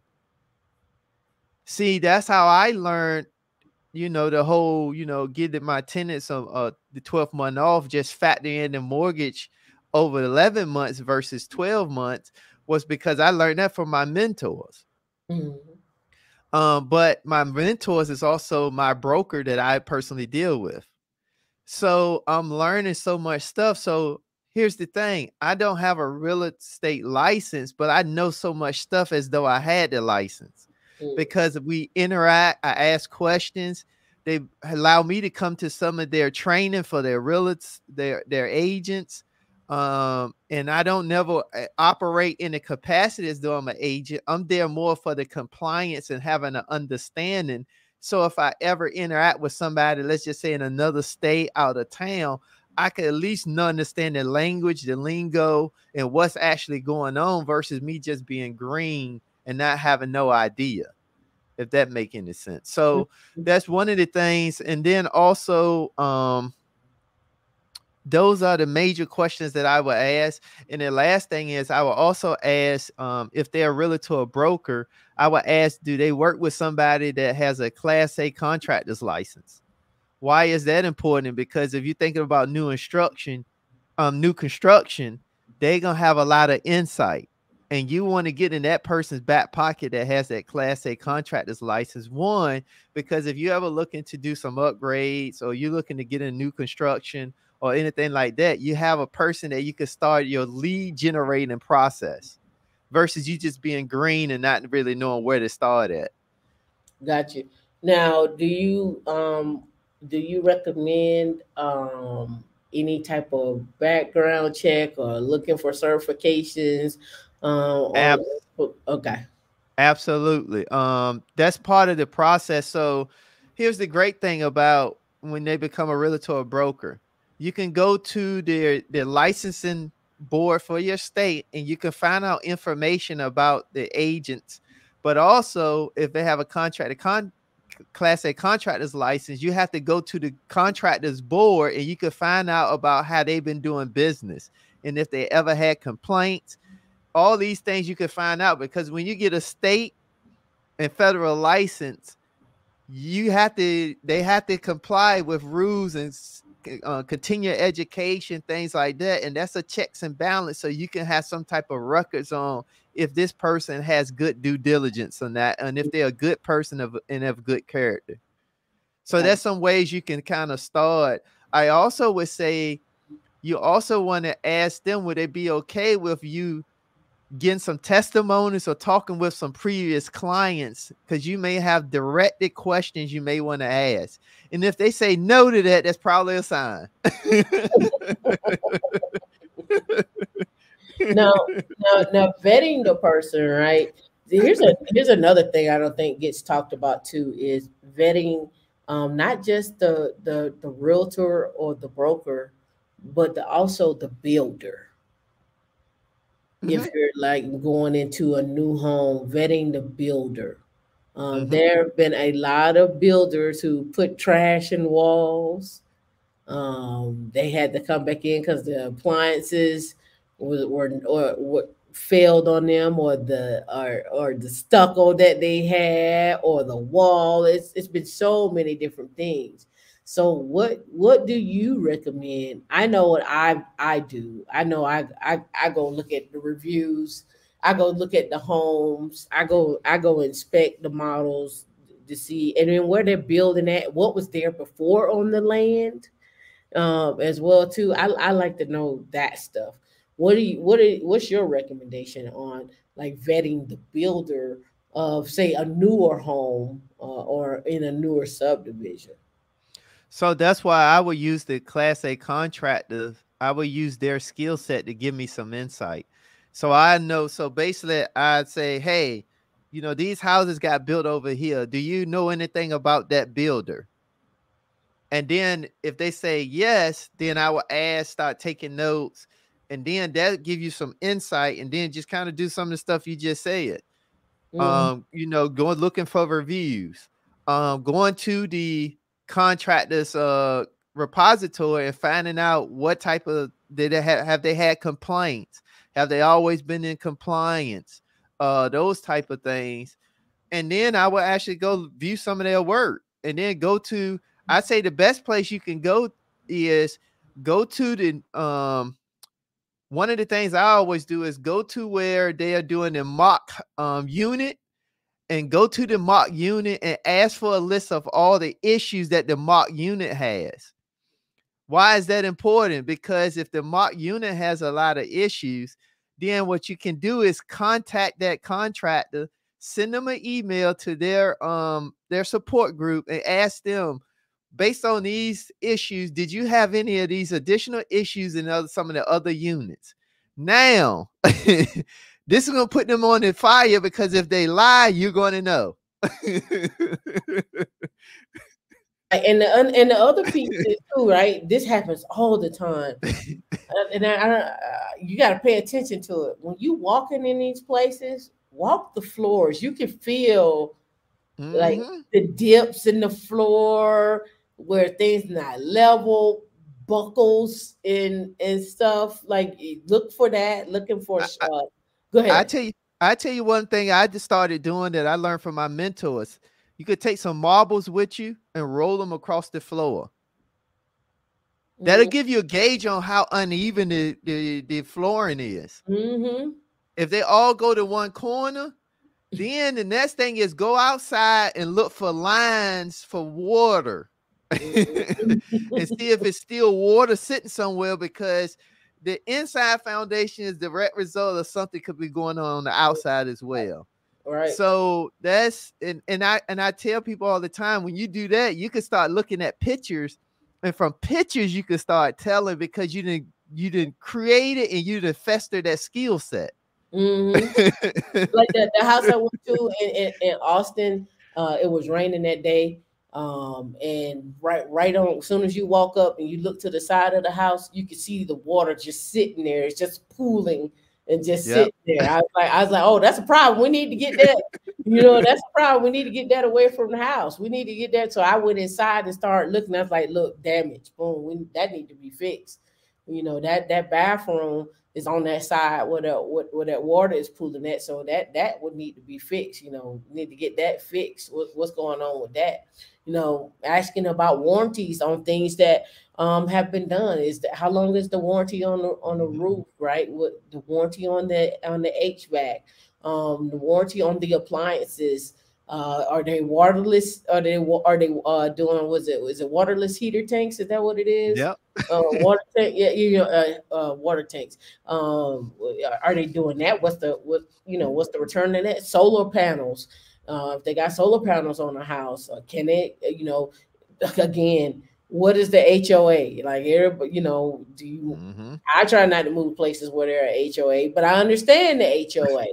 Right, Yeah. I understand the necessity, but again, what does that look like for you? Like, what's your style? Because if you're trying to do short-term rentals or long-term rentals, you may not be able to do it with a HOA.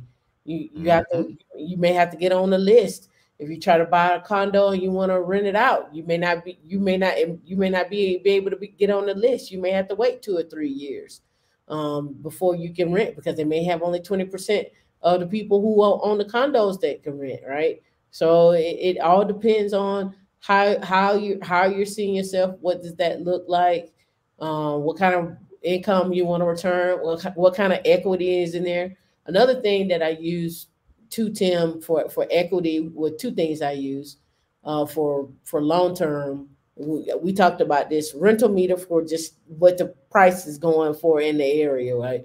Mm-hmm. What are rents looking like for in the area? Another one is looking at prop stream to see like who owns the home, what who purchased what, how was it cash, what have you, and also how much equity is in that house as well too. Especially when you're looking in that area, because it'll give at least give you what the owner put into it and what the value is. So sometimes you'll find homes that have maybe $200,000 or $300,000 worth of equity, right? And people are like, we want that house, whatever it is, we want that house.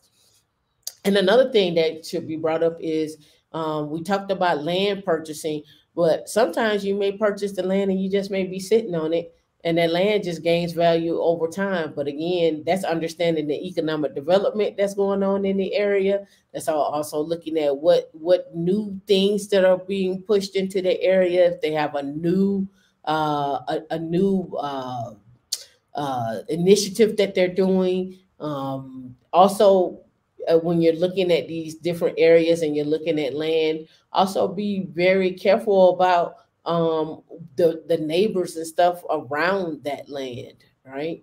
Because people see an empty lot and they be like, oh, I could just park there, or I'm gonna dump my Mm-hmm. trash on it, right? People Yeah. all the time, right? I'm gonna dump my trash on it. Y'all don't care nothing about that. It's empty. If you cared about it, you put something on it, right? So I've seen land. I purchased land at 22,000 for a lot, and I think it's like 5,800. No, it may be big, a little bigger than that, but you can't get a lot in Florida, in St. Pete now, less than 100K, right? Mm-hmm. You can't get a lot less than 100K. So what that equity, what that looks like over time. I actually had HGTV actually contact me because they wanted to buy the lot, or they say we could lease the lot from you. We could put a house on there. We can build on there. However you want to do it. But HGTV is like, we need places where we can build. And the guy was like, how many lots do you have throughout the southeast? Because we're looking to build in different cities. And so if you got any lots, we could lease from you, we could buy the property, we could build and you get a cut. He's like, we could design this anything any way you want.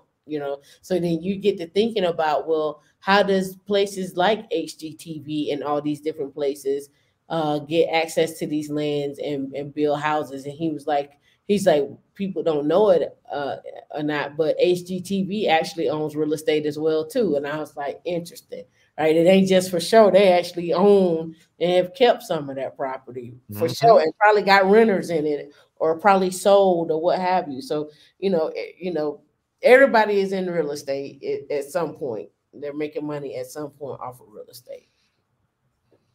Now, you mentioned earlier about funding, right? But now we want to move into uh, partnering with a mortgage company. How do you find one, and why would you want to partner with one?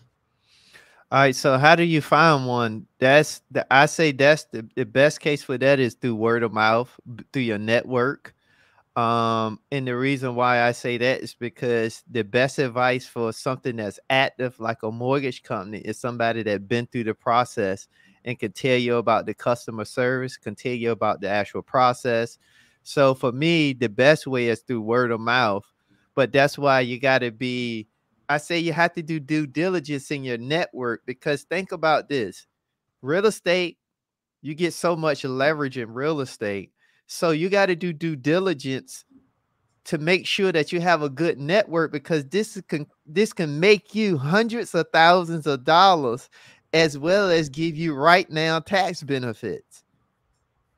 So why would you make everything else more important than if you get into real estate? If you're going to get into real estate, you're buying real estate. I just say you just got to do yourself the due diligence and the generosity for yourself to make sure that you're paying attention to the right stuff. So Mhm. for me, I say the mortgage company should be definitely a good word of mouth recommendation, but then you can build off of that. So it could be a recommendation, but also too, you can start doing some of your own due diligence. If you hear about some big companies, because every area has a company that's big.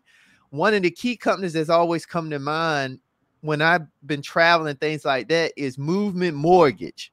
I see them everywhere. Now, I can't say if they're good, bad, or indifferent, but I see them everywhere. So if I didn't have no company that I would work with, I would at least go start now researching them to see what is their reviews, who is the owners, how many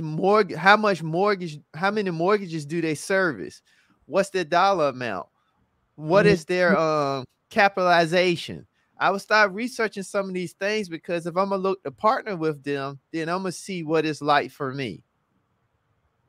If I was to become part of, have them to represent me for a mortgage company perspective. Mhm. So that's what I would do. But then why you want to deal with a mortgage company? Because the difference in a mortgage company versus a bank or credit union, you'll get so much more leverage from the mortgage company where they can tailor your lending to you.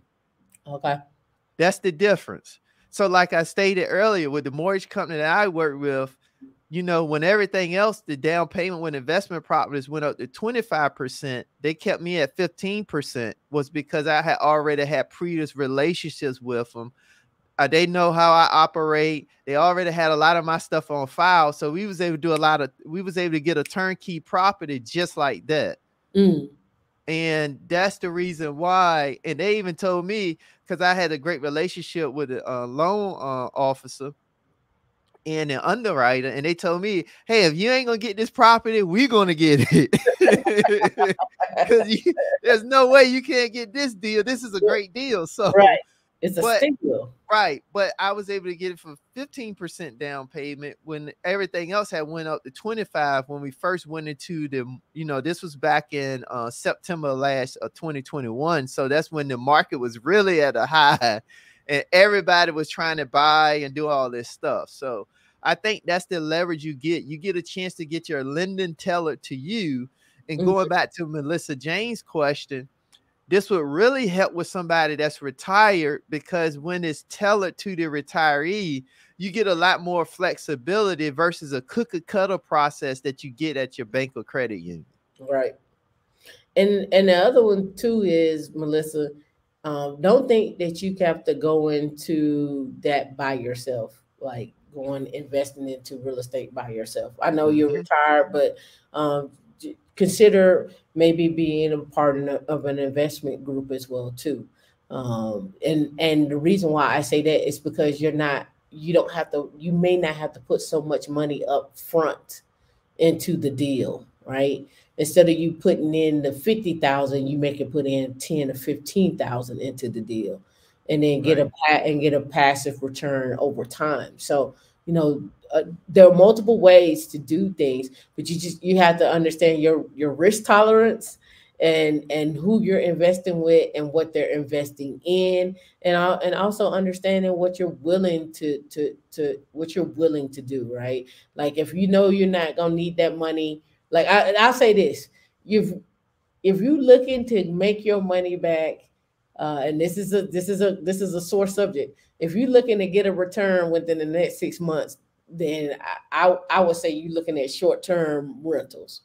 Long term is what it is. It's just long term. It Right. is what it is, right? It is long term, right? And some people qualify long term as 3 to 5 years.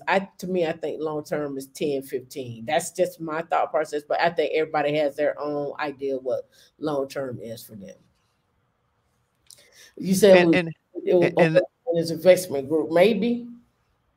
and Randa asked a question. She asked, did I have any collectibles? That'll be yes. I have baseball cards, basketball cards, and my dad's coins. My Mm, dad was born in 1929. So he passed down some coins that he had been collecting. I think the oldest coin that I have is was in 1910, and it was a native Indian coin. I don't even know how much it's worth. I just know that I have them put away in a case. But yeah, I collect coins. I have some coins that I don't necessarily collect. They were just passed down from my dad. So, Got you. and I have a Michael Jordan draft card You from know, back in the day. you know, Yeah. is it, you know, who is it, a Tops, or you It's know a Tops. it's a It's a Top? Tops. Yeah, it has the gold logo Tops on it. Mhm, mhm. Yeah. Yep. Yeah, I still have all of mine. In fact, let me tell you how what my stamp collection book looks like. This is old school. This is my telling my age. My stamp collection is in my Trapper Keeper. Hey, it's funny. That's what some of my base cards is in. It's in my Trapper Keeper, right? I got the old school classic green Trapper Keeper before when they first came out with the Velcro. You like Yeah. you be in class, you be like, back in the day when you was in elementary school, you always wanted to go to school with the fly school supplies. You had the fresh Trapper Keeper, the spiral notebooks, the fresh pen, the pencils, the cool backpack. And I was a Return of the Jedi ET fan, so I had the Return of the Jedi lunchbox. Boss. I had the ET lunchbox with my little canister and stuff like that. But you can tell me I wasn't fly back then. Why did she come to school with the ET lunchbox? Yup, I did. With the Jan Sport book bag. That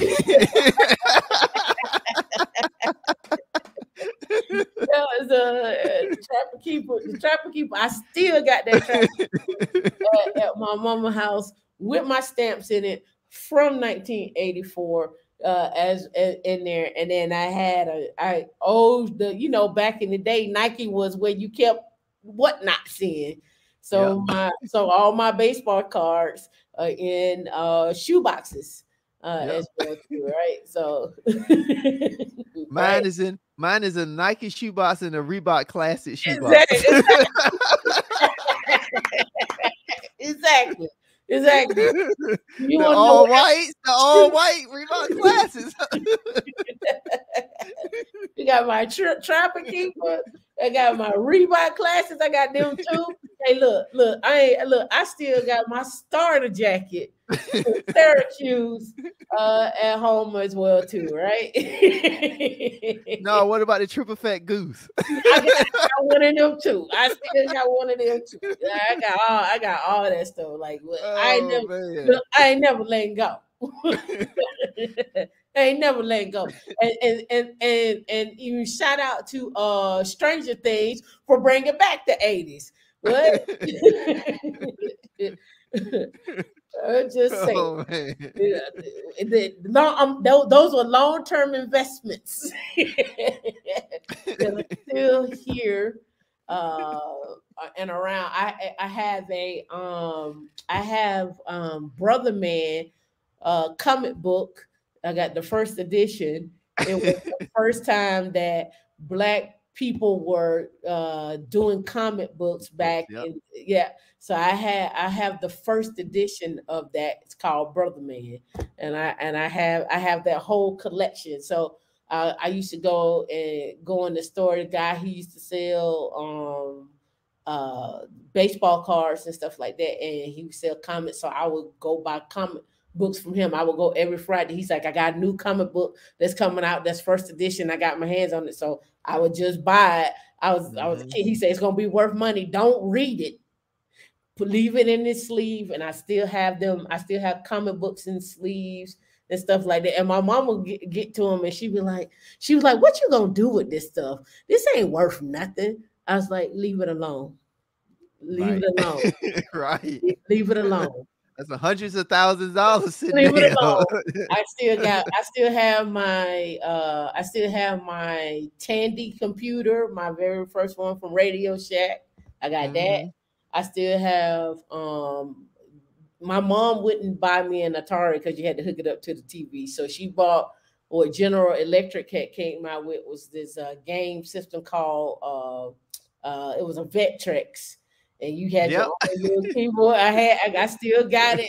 Well, that thing used to go out of shift. Sometimes I would take it and have to whack it. I'm like whack whack whack, and then it go back. So yeah.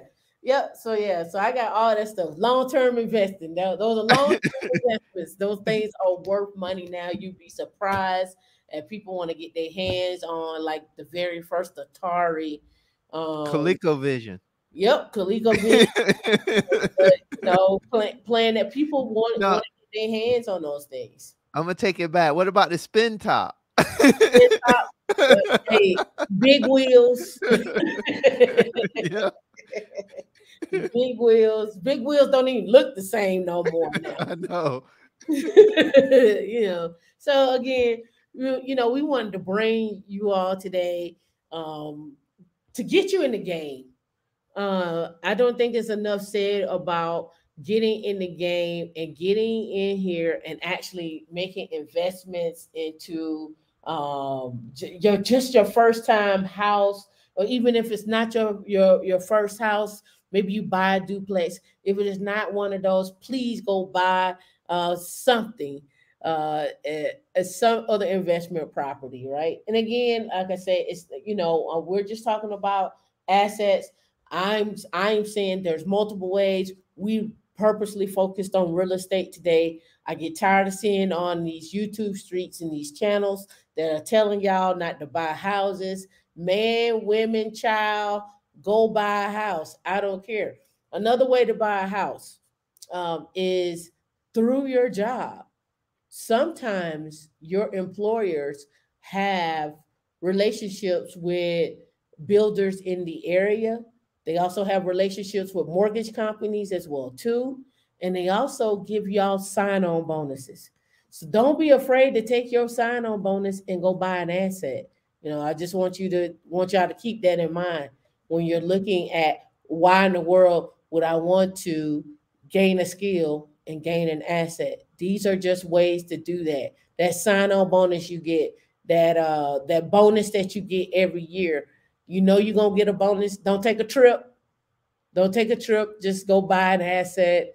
And then maybe next year you take a trip, right? Maybe every 2 years you buy an asset, and every year and every other year you go on an international trip. But keep those things in mind. Anything you want to add before you get out of here, Tim? Because she keep giving us the time in the back. All right. Well, only thing I say is you all don't, regardless of where you at, you can start today. Start wherever you need to start. If your credit is not where you want it to be, let's start making the steps to get your credit right. That does not mean, regardless of where your credit is at, you still cannot get into real estate. That's the great thing about it.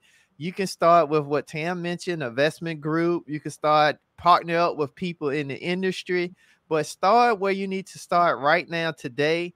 Don't let the opportunity pass you by, because real estate right now in today's market, right now today on September the 3rd, 2022, you should absolutely get into real estate, because one thing is, you don't know what the future going to hold, but you do know if you get in right now, you buy properly, you're going to have more equity in the future, and you can make money in the future. So with that being said, let's continue to make sure that we stay focused. Always know that assets over everything, and then allow your assets to start paying for some of your fun stuff. With that being said, I want to thank everyone for allowing me the opportunity. I want to thank Women in Linux, Tam and Dee, for allowing me to come over to share. And this was a long time in the making, but we finally got it done. And I want to thank everyone in the chat that's tuned in and allowed to ask questions, participated, and make sure that you like the video on your way out, subscribe to the channel, and make sure if you miss anything or have any additional questions, reach out to Women in Linux, reach out to myself, or if nothing else, go back through the stream and make sure you take notes so you can start gathering the information, because the key is information, but then implementation. So with that being said, that's all I have. Execution is the key, right? I think we can't stress that enough. You know, don't sit on the sidelines. Don't be the person, you know, at 60 years old, and then you're like, life has passed you by, and you trying to make up, you know, you get lost in trying to make up for that lost time. Don't do that to yourself. We're giving you gems. We're giving you ways to make money, have your money, make money. Again, look at yourself as a business. Look at yourself as an asset. Take your skills and make your skills get you assets, right? You know, every time you get a chance to get a chance to gain a new skill, a network or whatnot, remember, get an asset. You know, it don't always have to be real estate, like a full blown purchase of a house. It could be inside of a REIT, or it could be another different type of asset. But get in the game. That's all I gotta say. We appreciate you, Tim, for hanging out with us. We appreciate everybody that donated today. Again, you're one skill away from 200K. No estate, no date. I got it out the trust. Go buy the shirts. Go get the shirts. Don't forget to sign up for one-on-one. Again, like, subscribe, hit the notification button. Tell your mama, tell your kids, tell the roaches in your house. Get everybody in your house working, all right? We're going to see y'all in, I guess, about 30 minutes. D will be up on stage. Everybody works in this house, including the Nats. All right, y'all be safe.